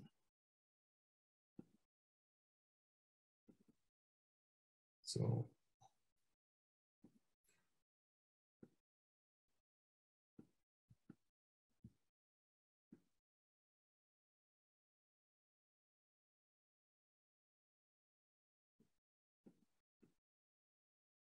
I'll take these off borders, and there's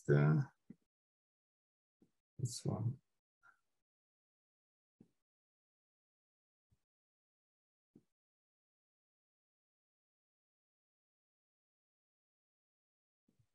Should work too.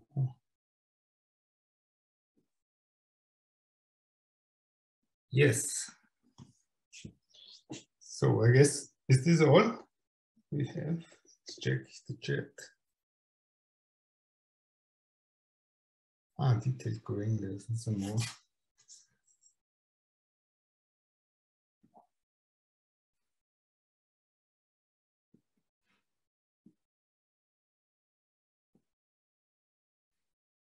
Yes.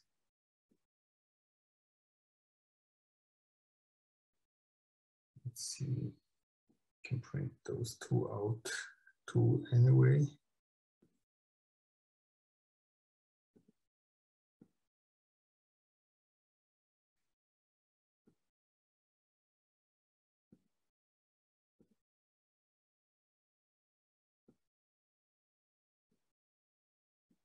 Let's see.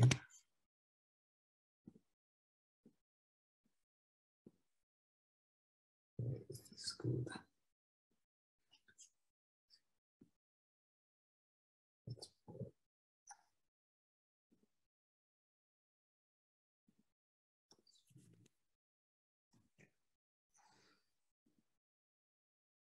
So let's see what we have.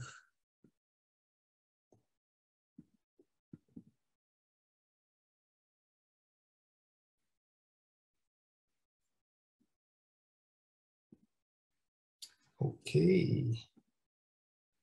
Share my screen shortly to show you the results.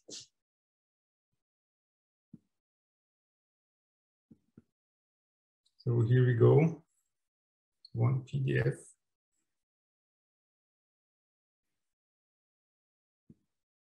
And we have the other one. Also, this one we'll try out. And then the third one. Where is this? It's already gone. I think it's this. Yeah, the third one. That should work too. What I do now is I print it out. I have to prepare the printer in the other room. Just a second. I'll be right back.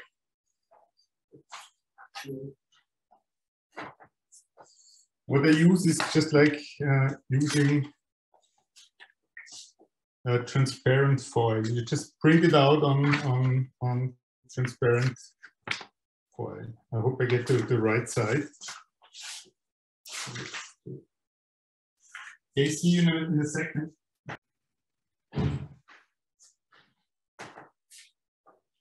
So here we go. Usually, I have to tell you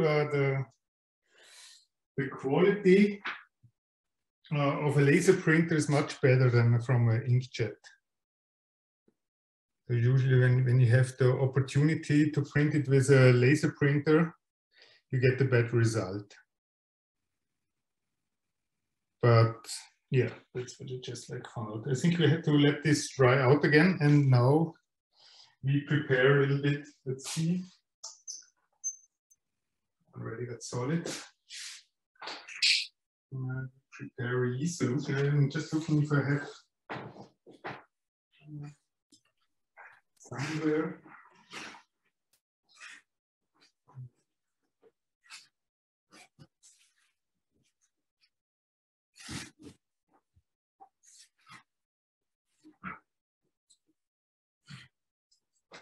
No, I gave away all the Falcon cubes because the last workshop I was doing with kids, and I just gave them all the stuff.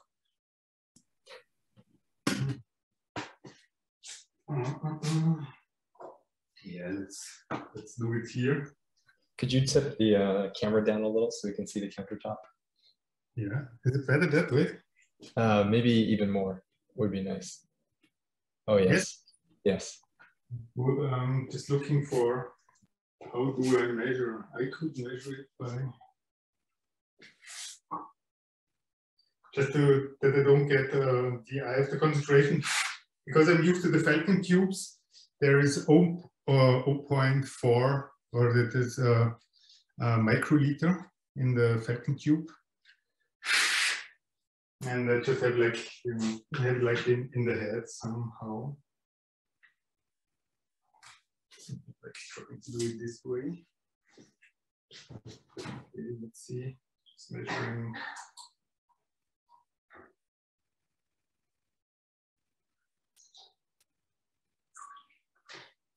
Okay.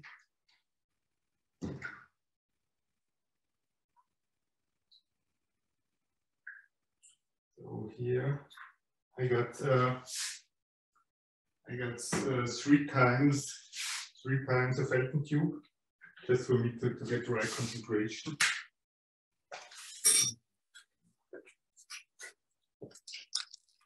I just use like normal baker's yeast you get in the supermarket.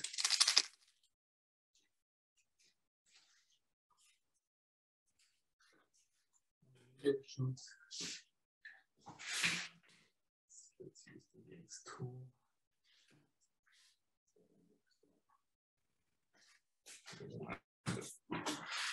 Sorry.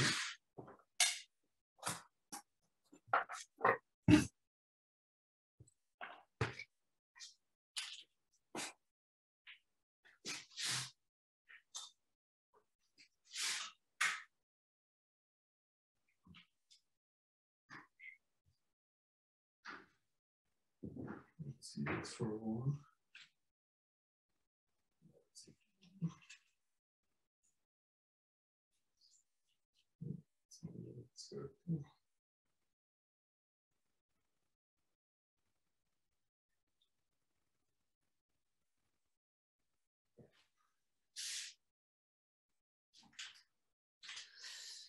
So I use 0.30 grams for 120 milliliters. I think that's enough.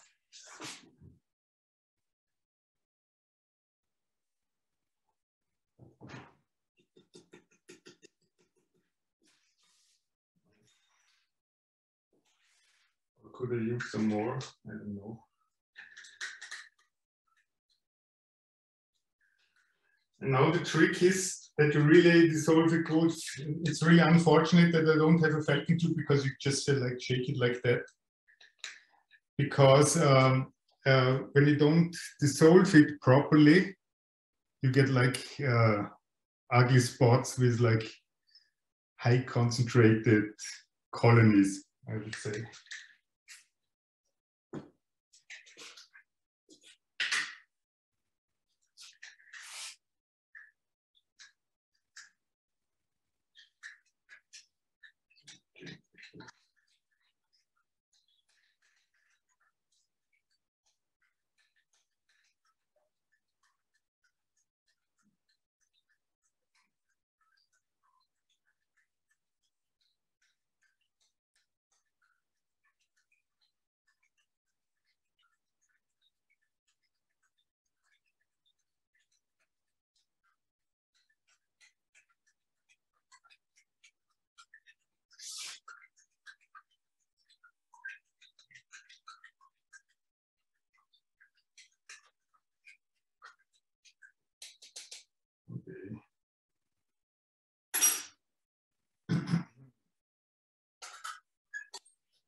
I think it just like put the whole thing back here again so we can see for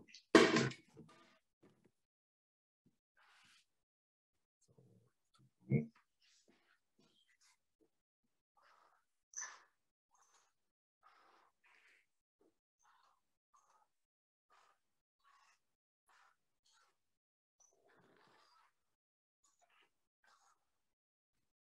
think it already got solid, yes.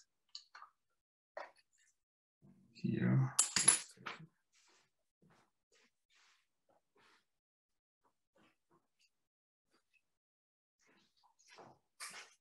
I have here some isopropanol, just used to clean the Ganze spatula.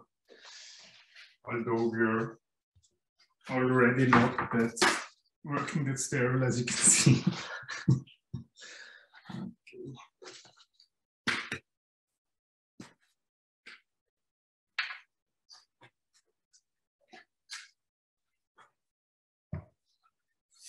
You just have to make sure that's not full of alcohol later, because then you would kill the yeast cultures.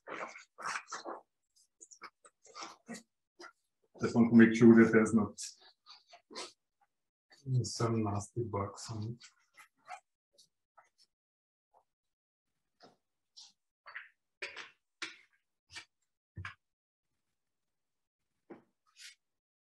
And here, also this one.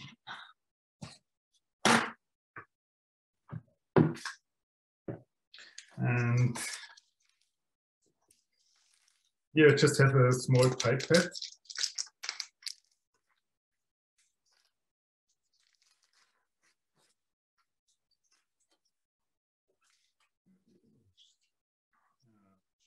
Let's check.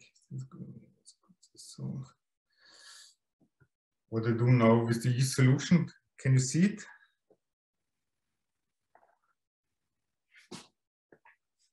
What I do, because we want to have like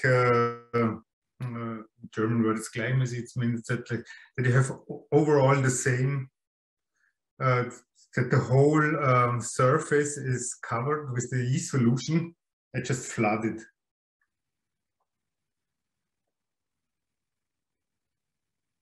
Get in like this.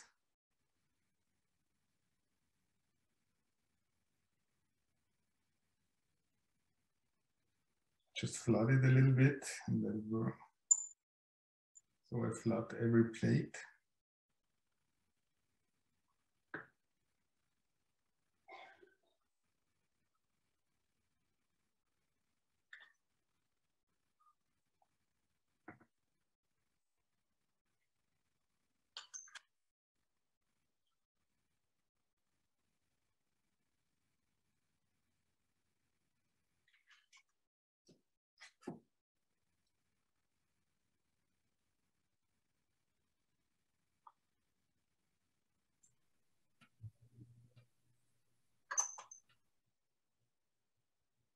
Guenter, some of the plates look like two-tone to me. Is that just the trick of the camera, or did something happen?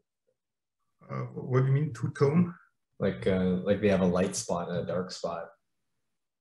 Yeah, it's because I mix the colors. Oh, I missed it. The tension of the surface sucks up the solution, but we clean up the lids anyway. I will make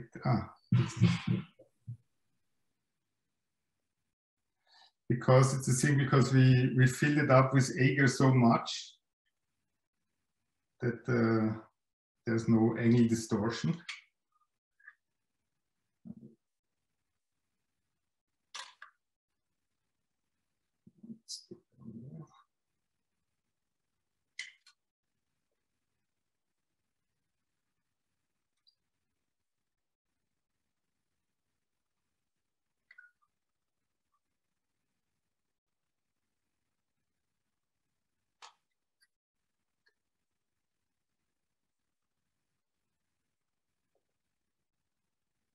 So all the plates are flooded. Right now, then use the Trigalski spatula and just massage it in a little bit of the yeast solution.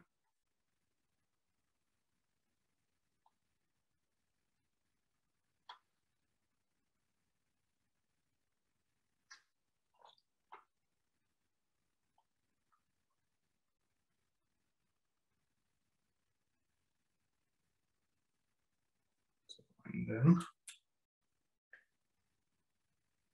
after that, just like pour it out and get rid of the rest with it with the pipette, so that you get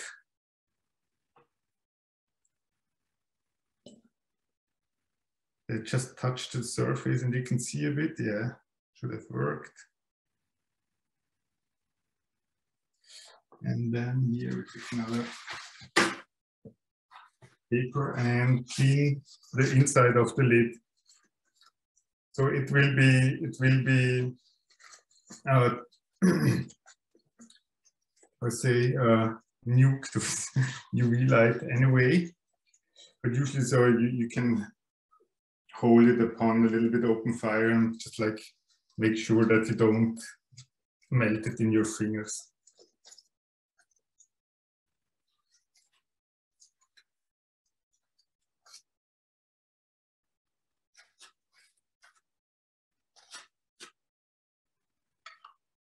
So first one ready. Second one here.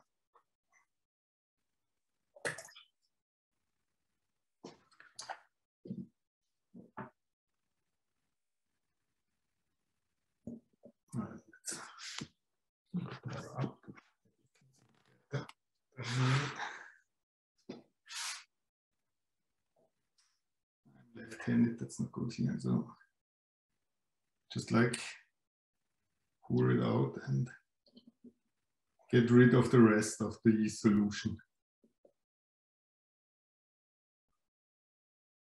Like Sarah mentioned, that's to minimize the amount of condensed water.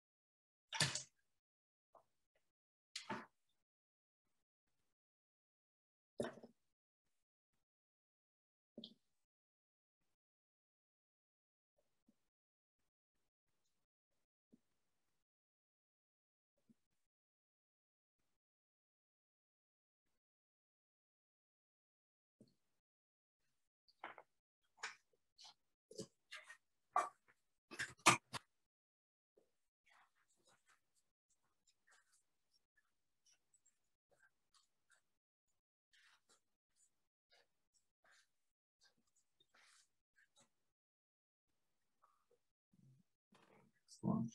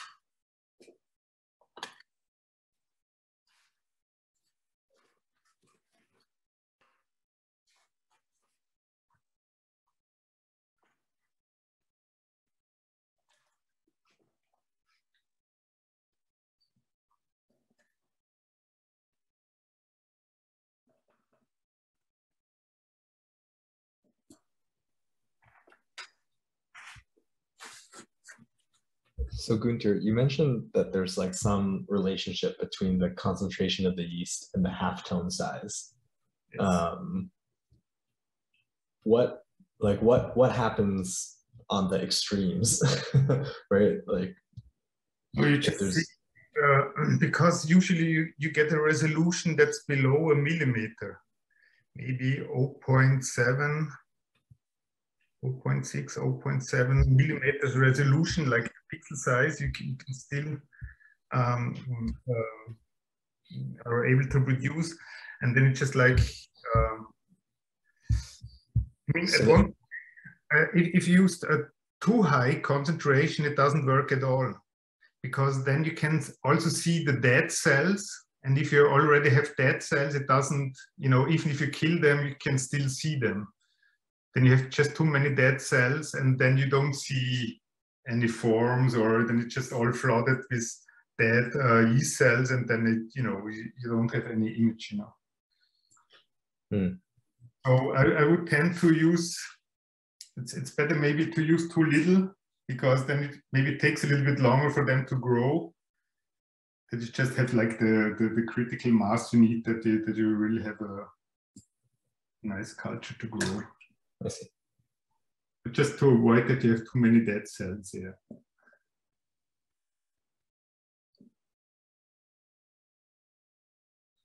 Yeah, you can have just like some of the same effects like with bad photography. You have like, you know, just like not very clear edges.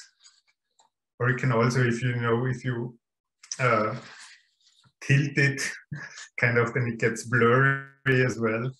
When, you know, when you move when the lid is moved.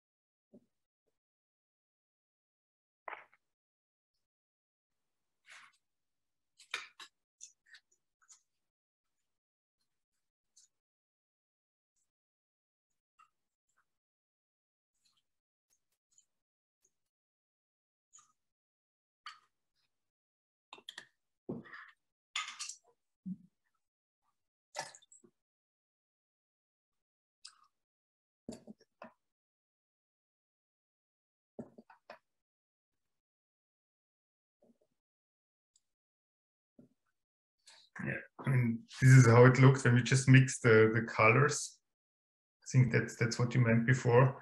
So these are also artistic decisions you can make. You can just make it black, or use one color, or just mix the colors. Yeah, it's a nice effect, the mixed colors.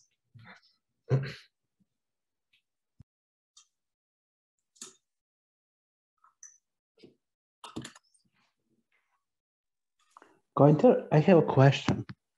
What is your family opinion about DIY lab in your house? Are they supportive or they are against it? Who? Your family. My family? I'm not sure if they think about that a lot. Oh, that's good. But it was like my family was supportive for every stupid idea I had.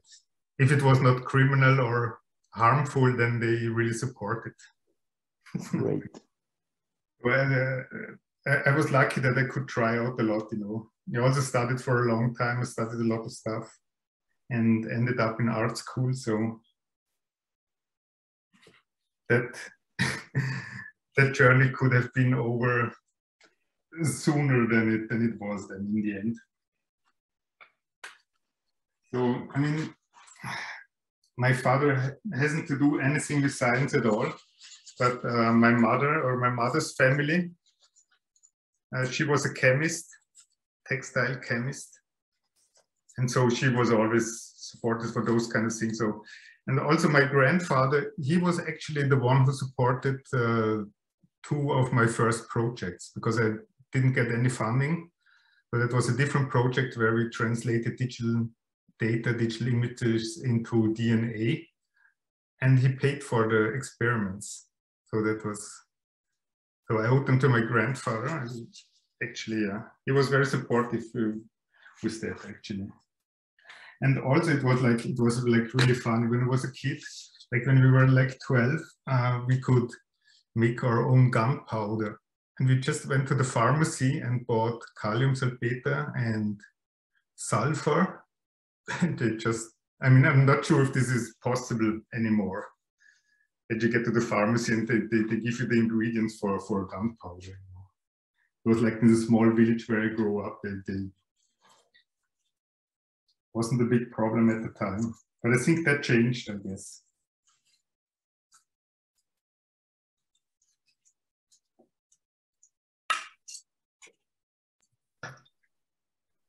Just to let you know, Guenter, you have 45 minutes left. Yeah, that's pretty good in time. I think this time we're a little bit earlier than last time.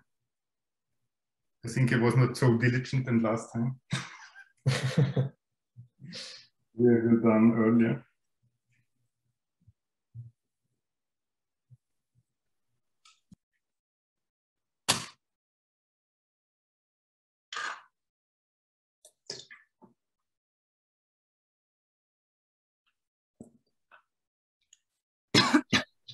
So do you make your living with Pavilion 35?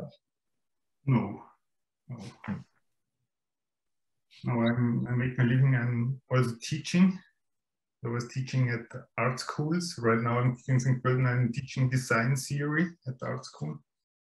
I used to teach a theory for bioart, and I was also giving, it was called open lab class. I can show you some pictures. So we had a small lab at the university actually. So with Pavilion 35, we had like 3 or 4 labs. It always changed locations because we didn't get any substantial funding, so everything came out of our pockets.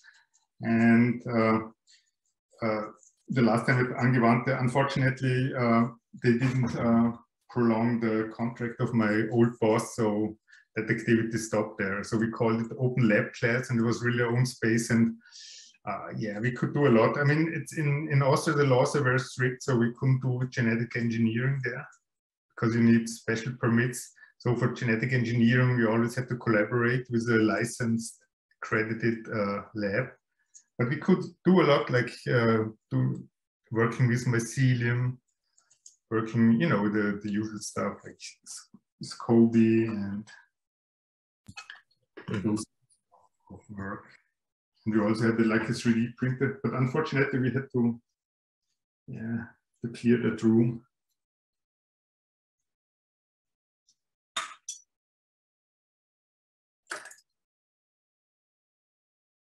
I think we can make it. I can show you some pictures. Otherwise, if you don't have time today, I can show you everything in the debriefing. So we have like.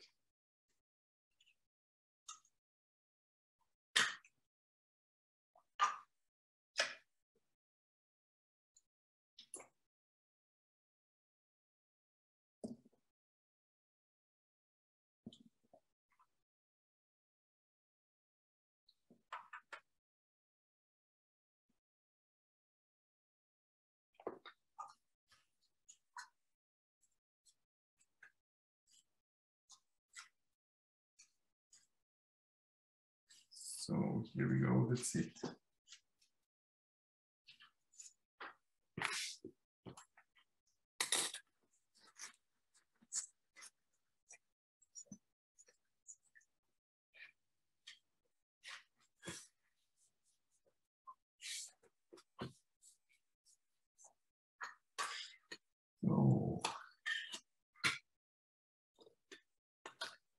So yeah, I hope the transparent film dried up. We can cut it out. Here we go. Here is some tape.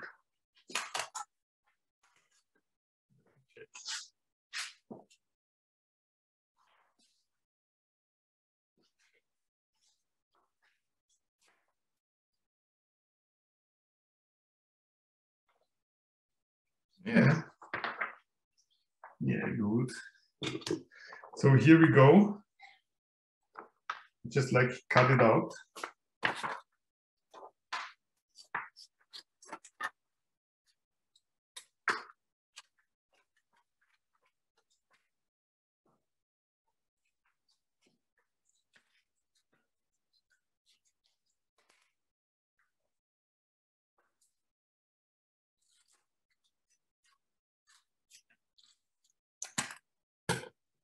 So the fungi topias, what kind of color do you want?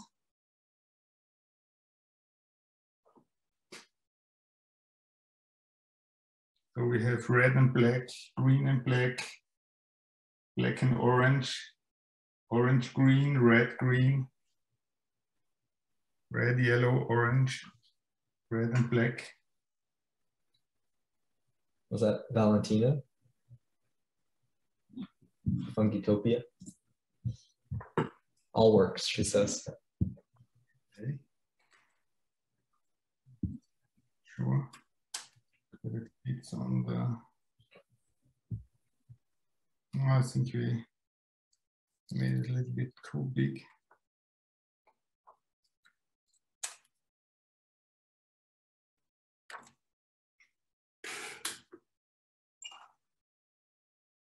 Okay, let's see.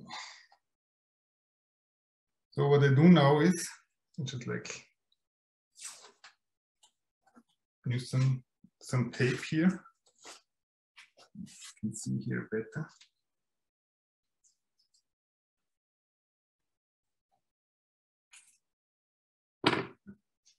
And just like cut down small stripes. And just to fix it on the lid.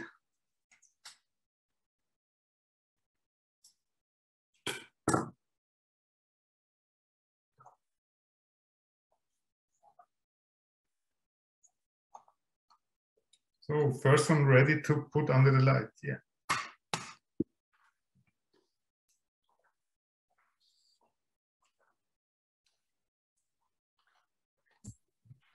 It just occurred to me, do you want people to put their like emails down somewhere so that you can contact them afterwards with the information and the pictures of the Great, because Yeastograms? I will make pictures of it every day or every other day. And that I can send you the results. So you can see slowly the development of the artwork.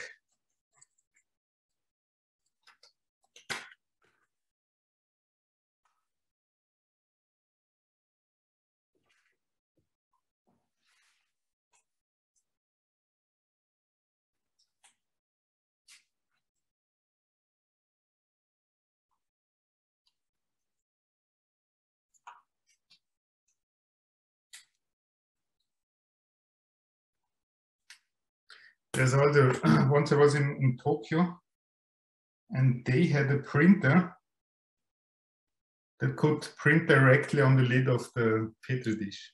So the technology exists. So you don't.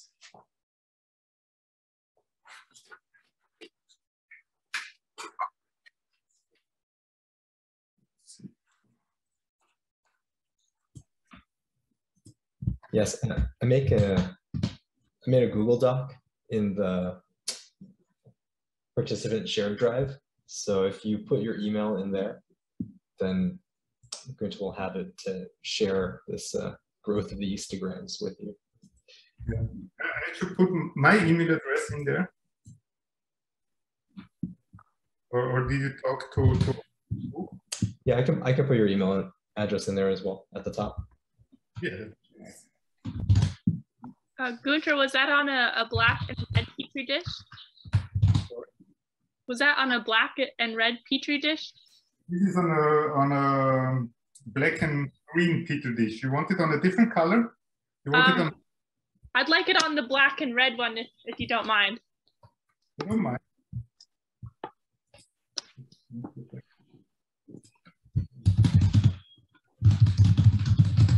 There you go.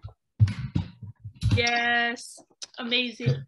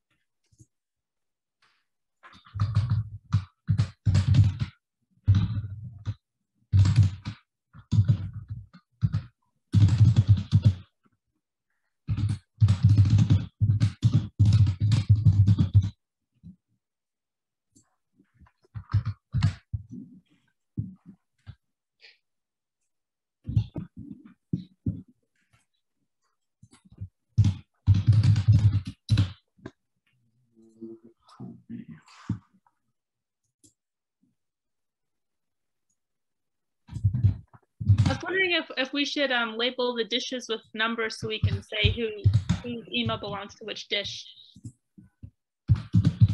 Yeah, I email all to all anyway, so I make like 8 files.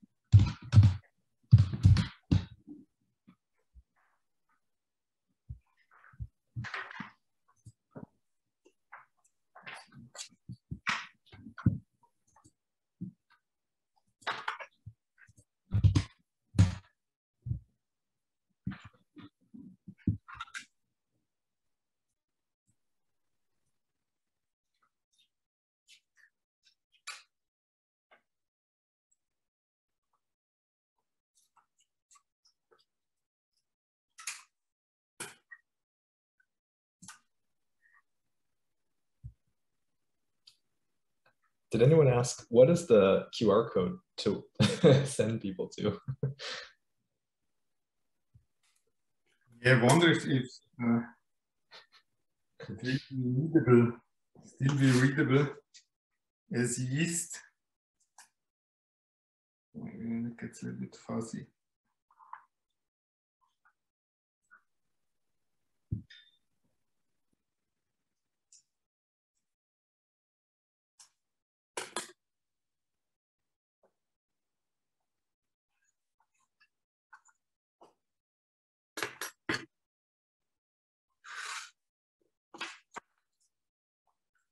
I hope it's not too big. I made a mistake.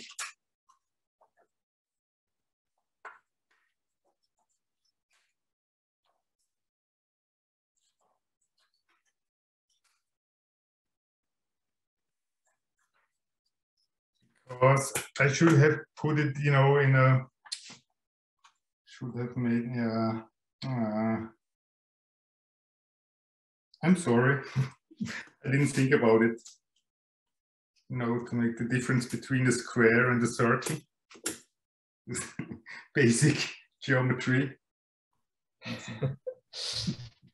We'll still make a nice pattern, perhaps. Yeah, let's see.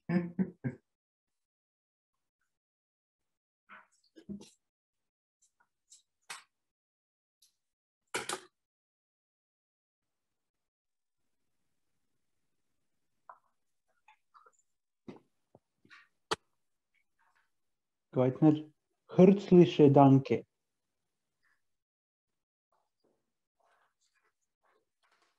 Sorry. Herzliche Danke. Gern geschehen. Bitteschön.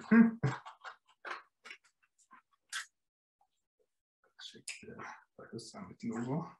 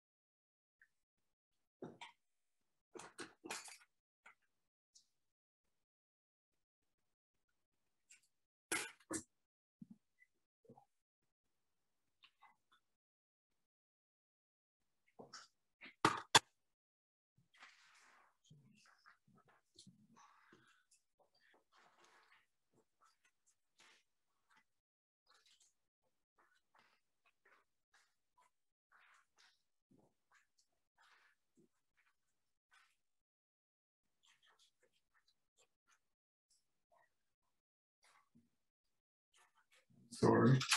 Do you hear that?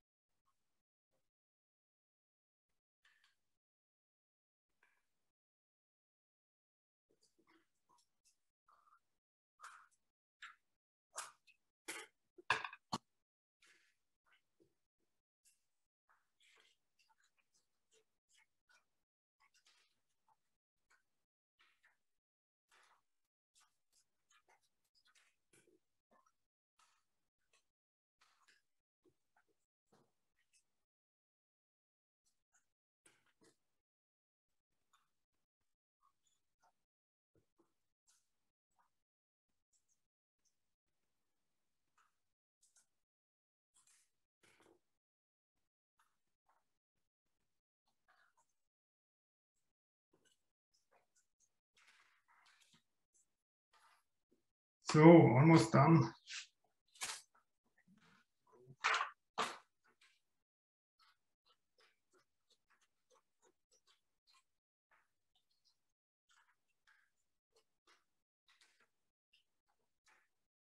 I'm not sure if you already said this, but is it important that you poured the plate so full with the agar right up to the top? Yes, because the picture gets distorted, you know. Mm-hmm. Mm-hmm. The bigger the distance is, maybe I showed you, I can show you again on the very first histograms we were making. There you can see a little bit the effect it has.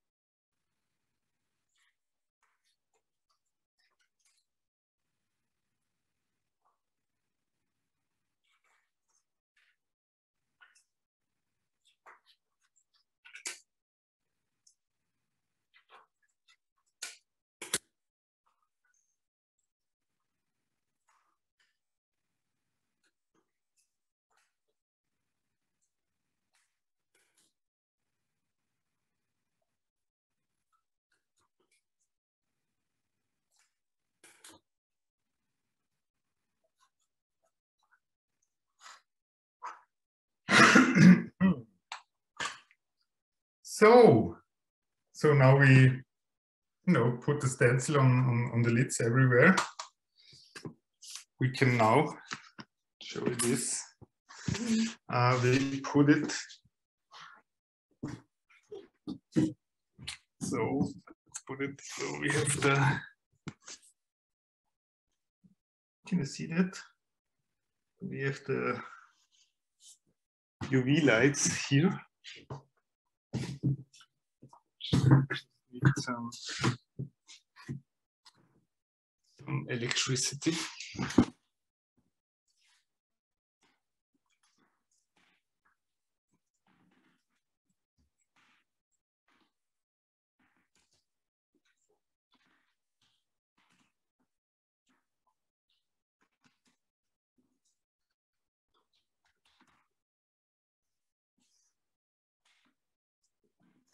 Test.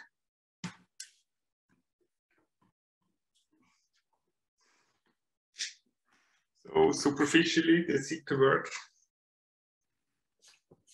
Let's hope for the best. Oh. Now,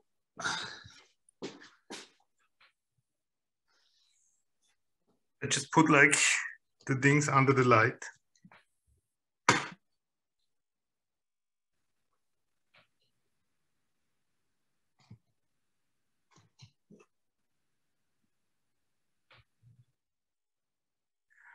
So maybe I use both hands, I'm sorry.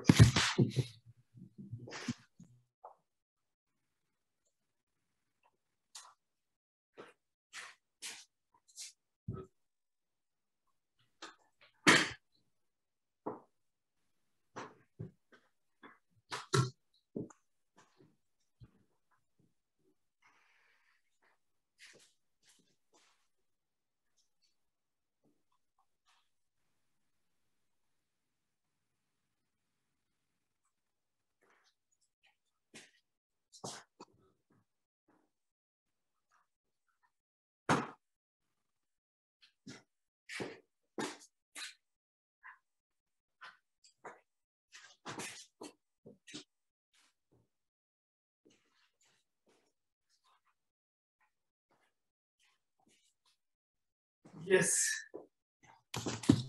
So here we go. Just like put it on. Oh, that's it. So let's wait. So the insides of those tubes are painted? I just put black color, but I'm not sure if that is really necessary. Just fill it up. Yeah, exactly. And wait a second. Here I want to show you because of the distortion I was talking about before.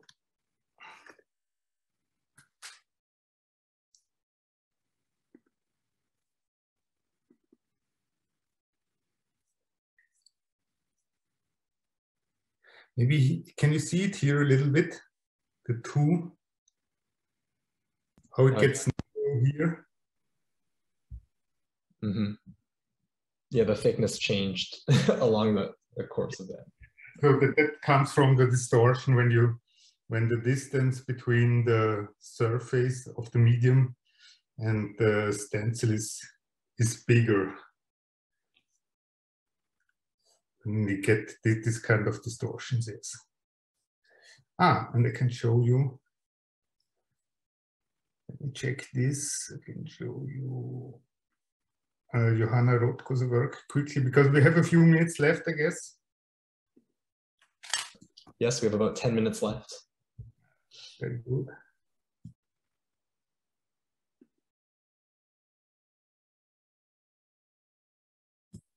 And afterwards, maybe we can all take a picture together, just like with our Zooms.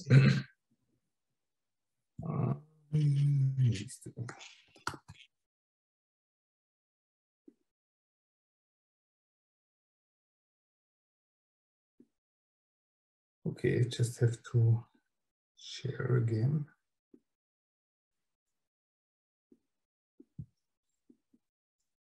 So here you can see that's the Instagram account of Johanna Rothko. She's a photographer and artist from Finland, and she works extensively with Yeastograms. And here you can see, you know, how clear, and especially this one, you know, look at this one. See, and this is really like, you have like the perfect combination of the halftone pattern and the solution.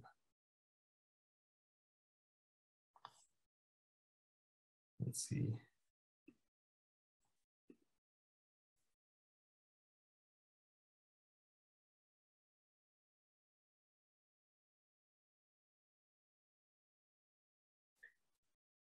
I once tried it out. I mean, we were just showing you before. Wait a second. But I never went there all the way.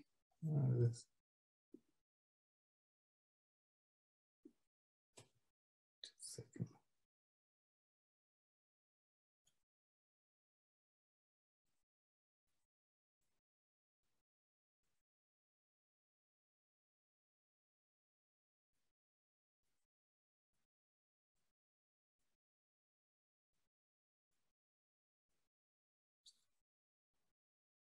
Here we go. Just a second.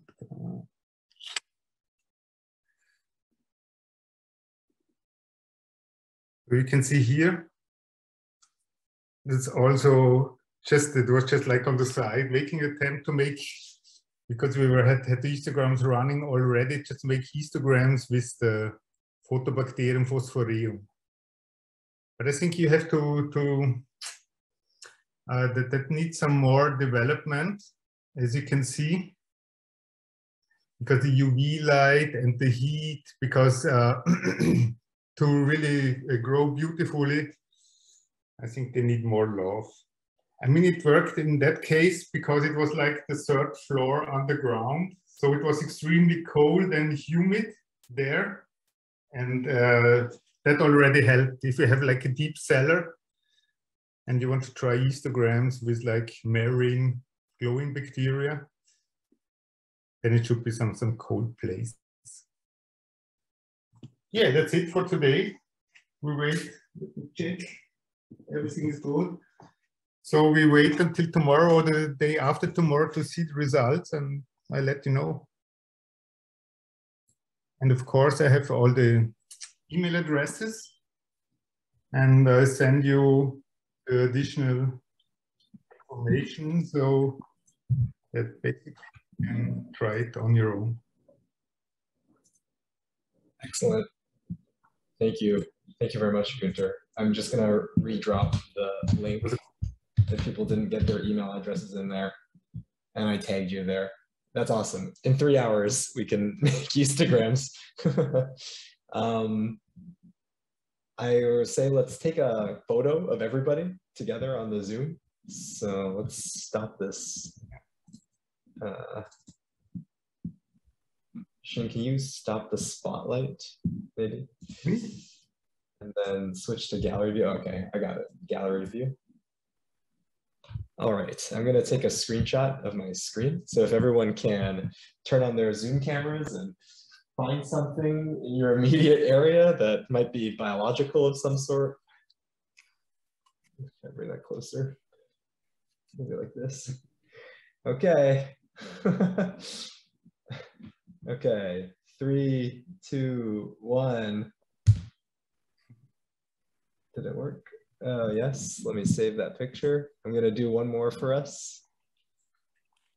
Okay, ready? 3, 2, 1, second try.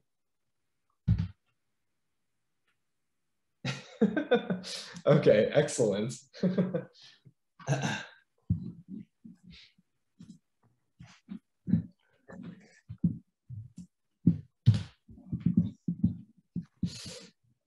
Okay, thank you very much for everyone sticking around. We have 15 minutes, so feel free to chat amongst yourselves, or the next session will start at 4:45.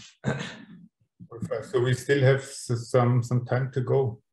Yeah, if you guys want to talk more about Yeastograms or whatever you like, yeah, the room will remain open, and yeah, hopefully we'll just have the presenter come in and we may have to chat a little bit about logistics, but it should be fine.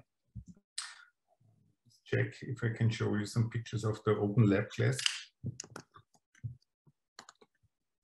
Just like because we were talking about it before.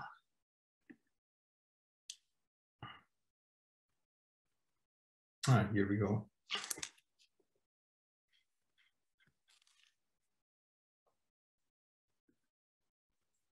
There you can see our old lab.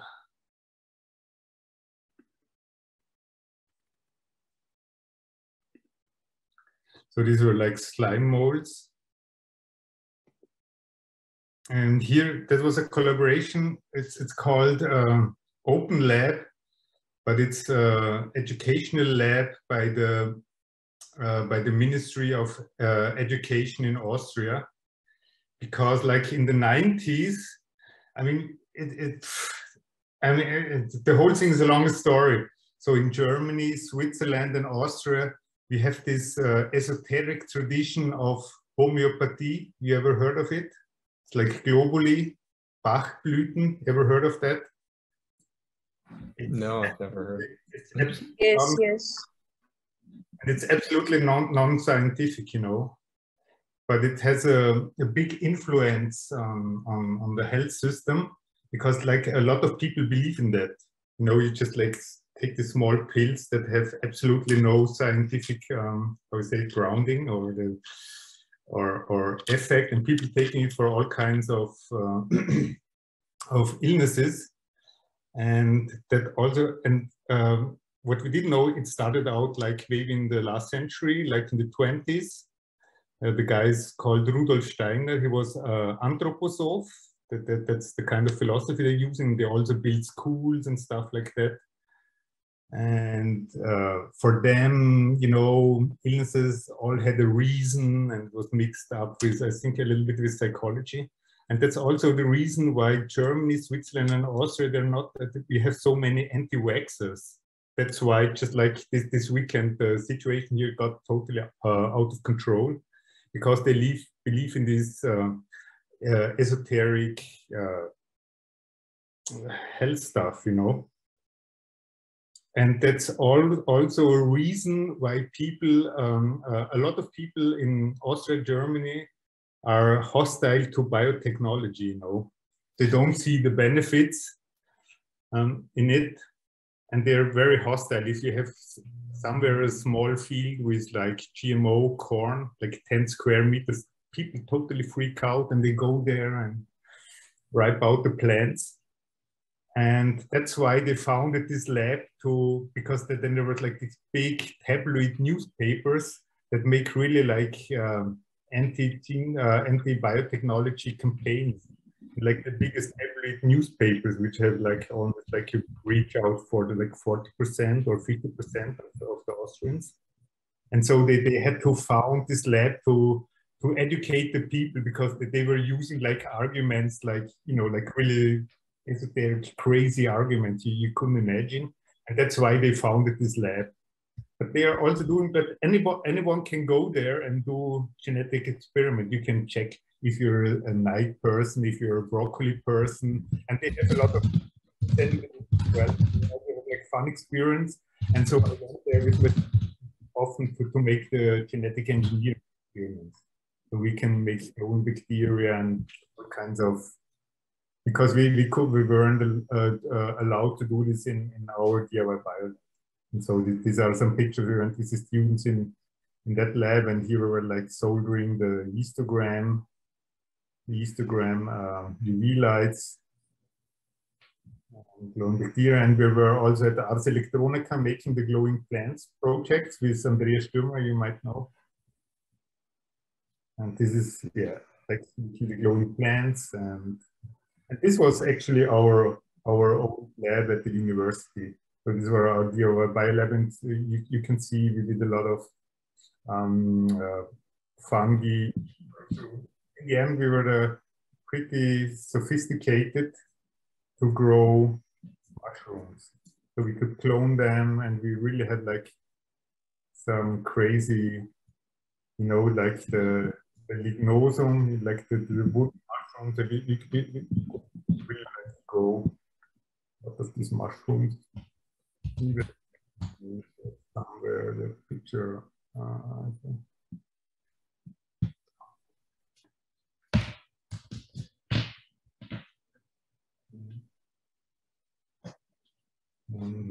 For another.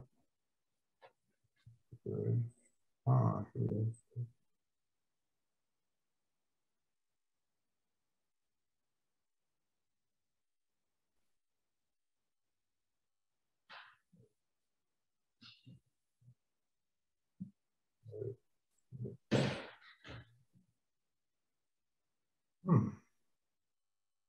Here we go. Here we go.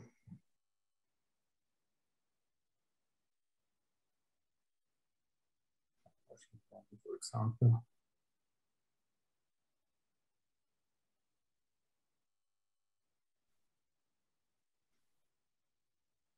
I'm sharing a new one.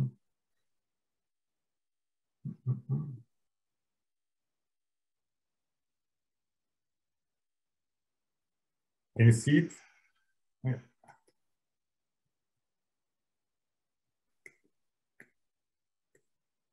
Yeah, and we had a little laminar flow there. And yeah, here we go. Ignosum rhinoceros. It's really nice mushroom.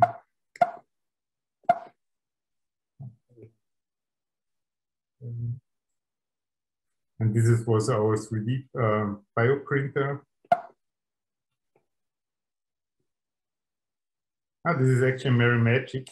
Maybe one of you MIT fellows. She lives now in Vienna. And you could also have like these wooden nails here. You could like inoculate the mushroom, the wooden nails, and then you can put it in all kinds of wooden structures, and then the mushrooms grow out. Yeah, you know, the usual mycelium kind of things. Yeah, actually, this was our university DIY biolab. Yeah, that's like really learning how to clone mushrooms, grow them from spores, and actually our fungal experiments were quite sophisticated in the course of the year.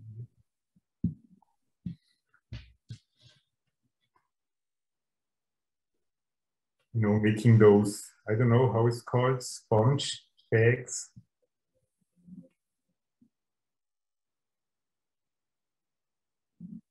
Yeah. Mycelium bricks. Yeah, we could make, you know, first, you know, you grow it in the petri dish, then you grow it in a bag with rye, and then you can put it in a bag with, I would say, wooden. That's already really last one.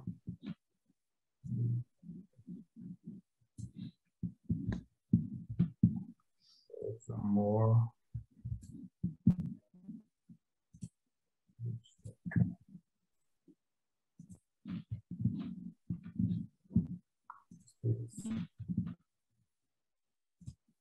Check. This was like with Roland Van Dierendonk. He's also at the Bio Summit. We did some microscopy. It's also the lab. And we made this chronophotography with microscope. Yeah, that was our lab.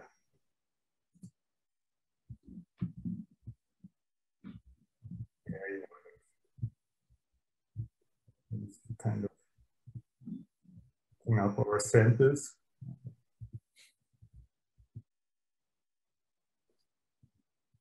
Oh, I see Larissa joined. You were one of the next presenters, correct? And we're just waiting for your partner, Yuning. Yes. Okay, Right. excellent. Yeah, we're just, in the meantime, Guenter's just showing us some pictures of things. So. Our DIY biolab, yeah. This was like the how you say, the lemon mushrooms.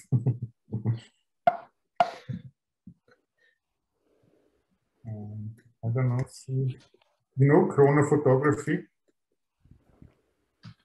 I'm not sure if we have like the video here. You know, using the microscopes.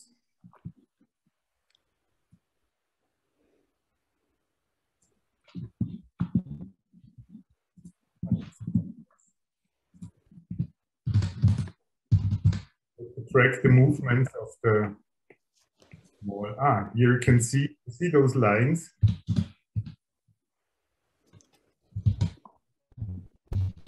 It always just takes a picture of the thing that is moving, and then you can see snowboard use the technique, like my bridge or a picture of that. You can have all kinds of fun. I'm not sure if you can see it in here, like moving small water beers or water bears or whatever.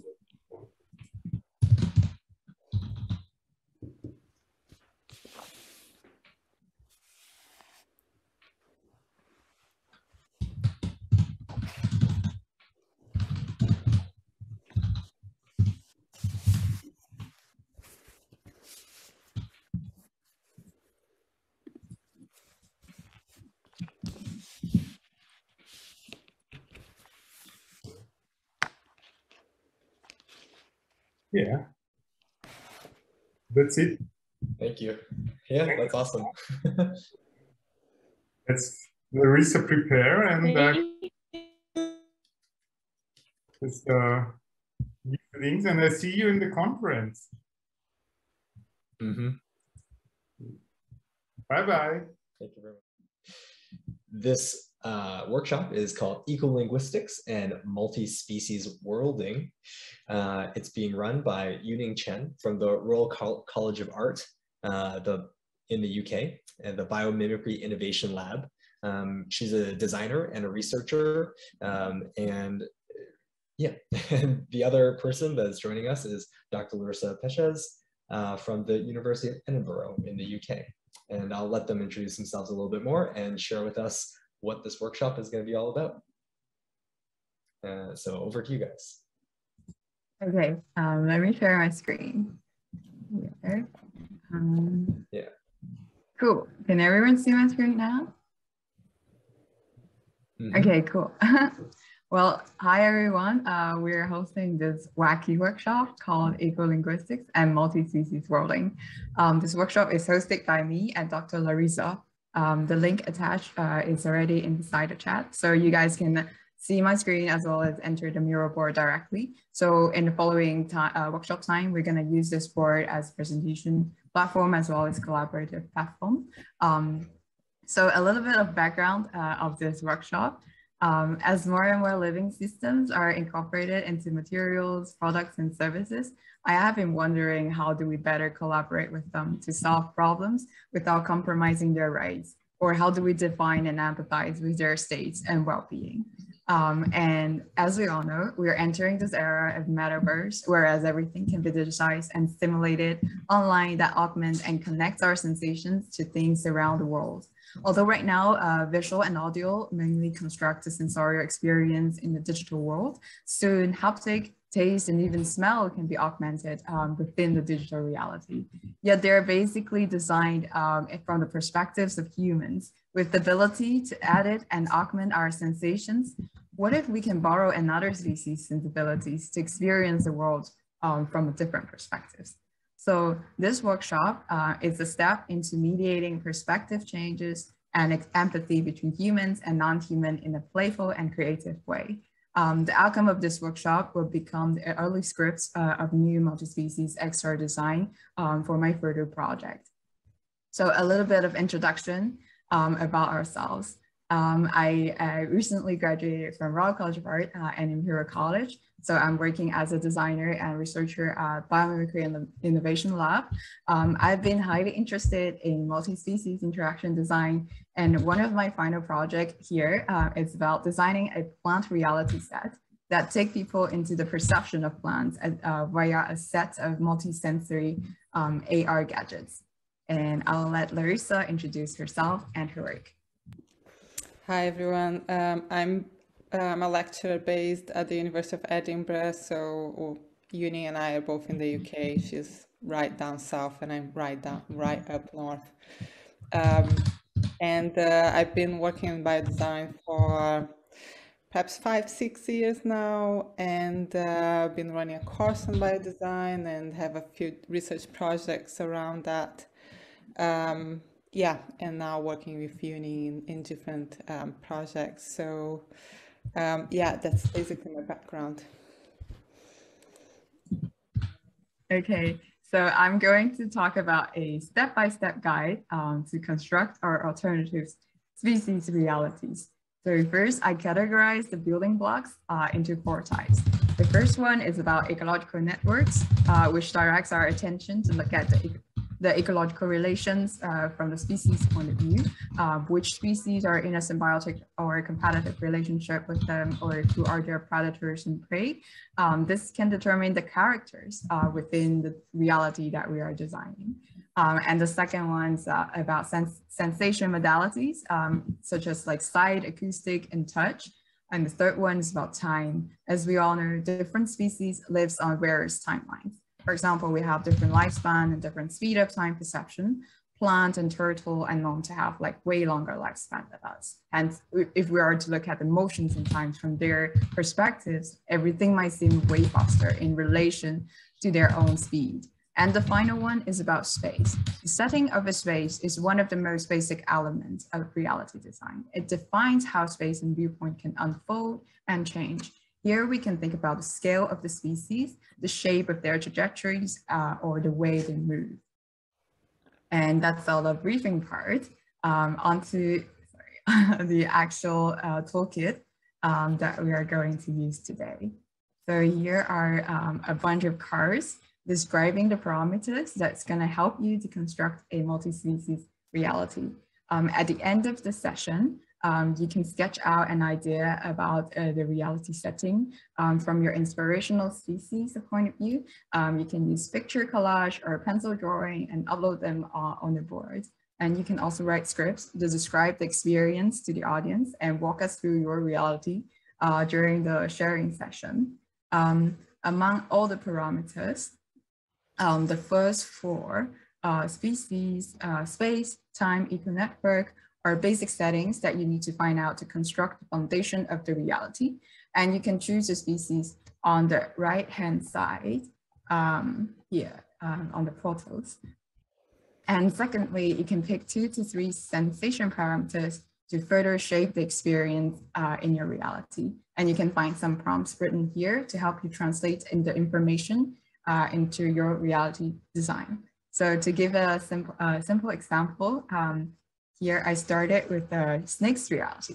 So I design the shape of this space based on the way a snake moves. Typically, they have a very low perspectives as they crawl through the ground, but occasionally they can stand on their body. So I shaped the space based on their moving trajectory and topology of their body plan.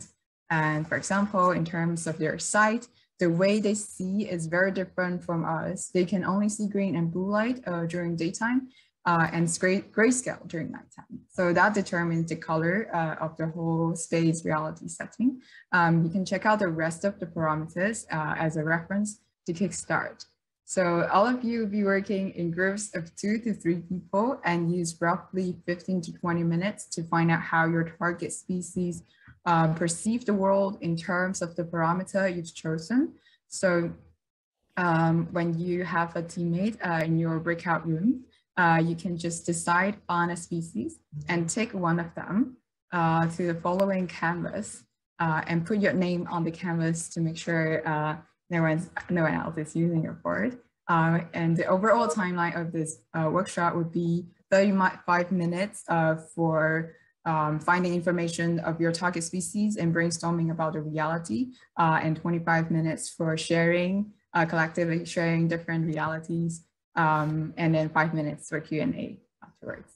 So just to add quickly, Yuning, so we selected these 12 species, which you can choose one of them to start designing this new reality. But of course, if you're familiar with another species or your work is related to a particular species that's not listed there, feel free to take on the hat of this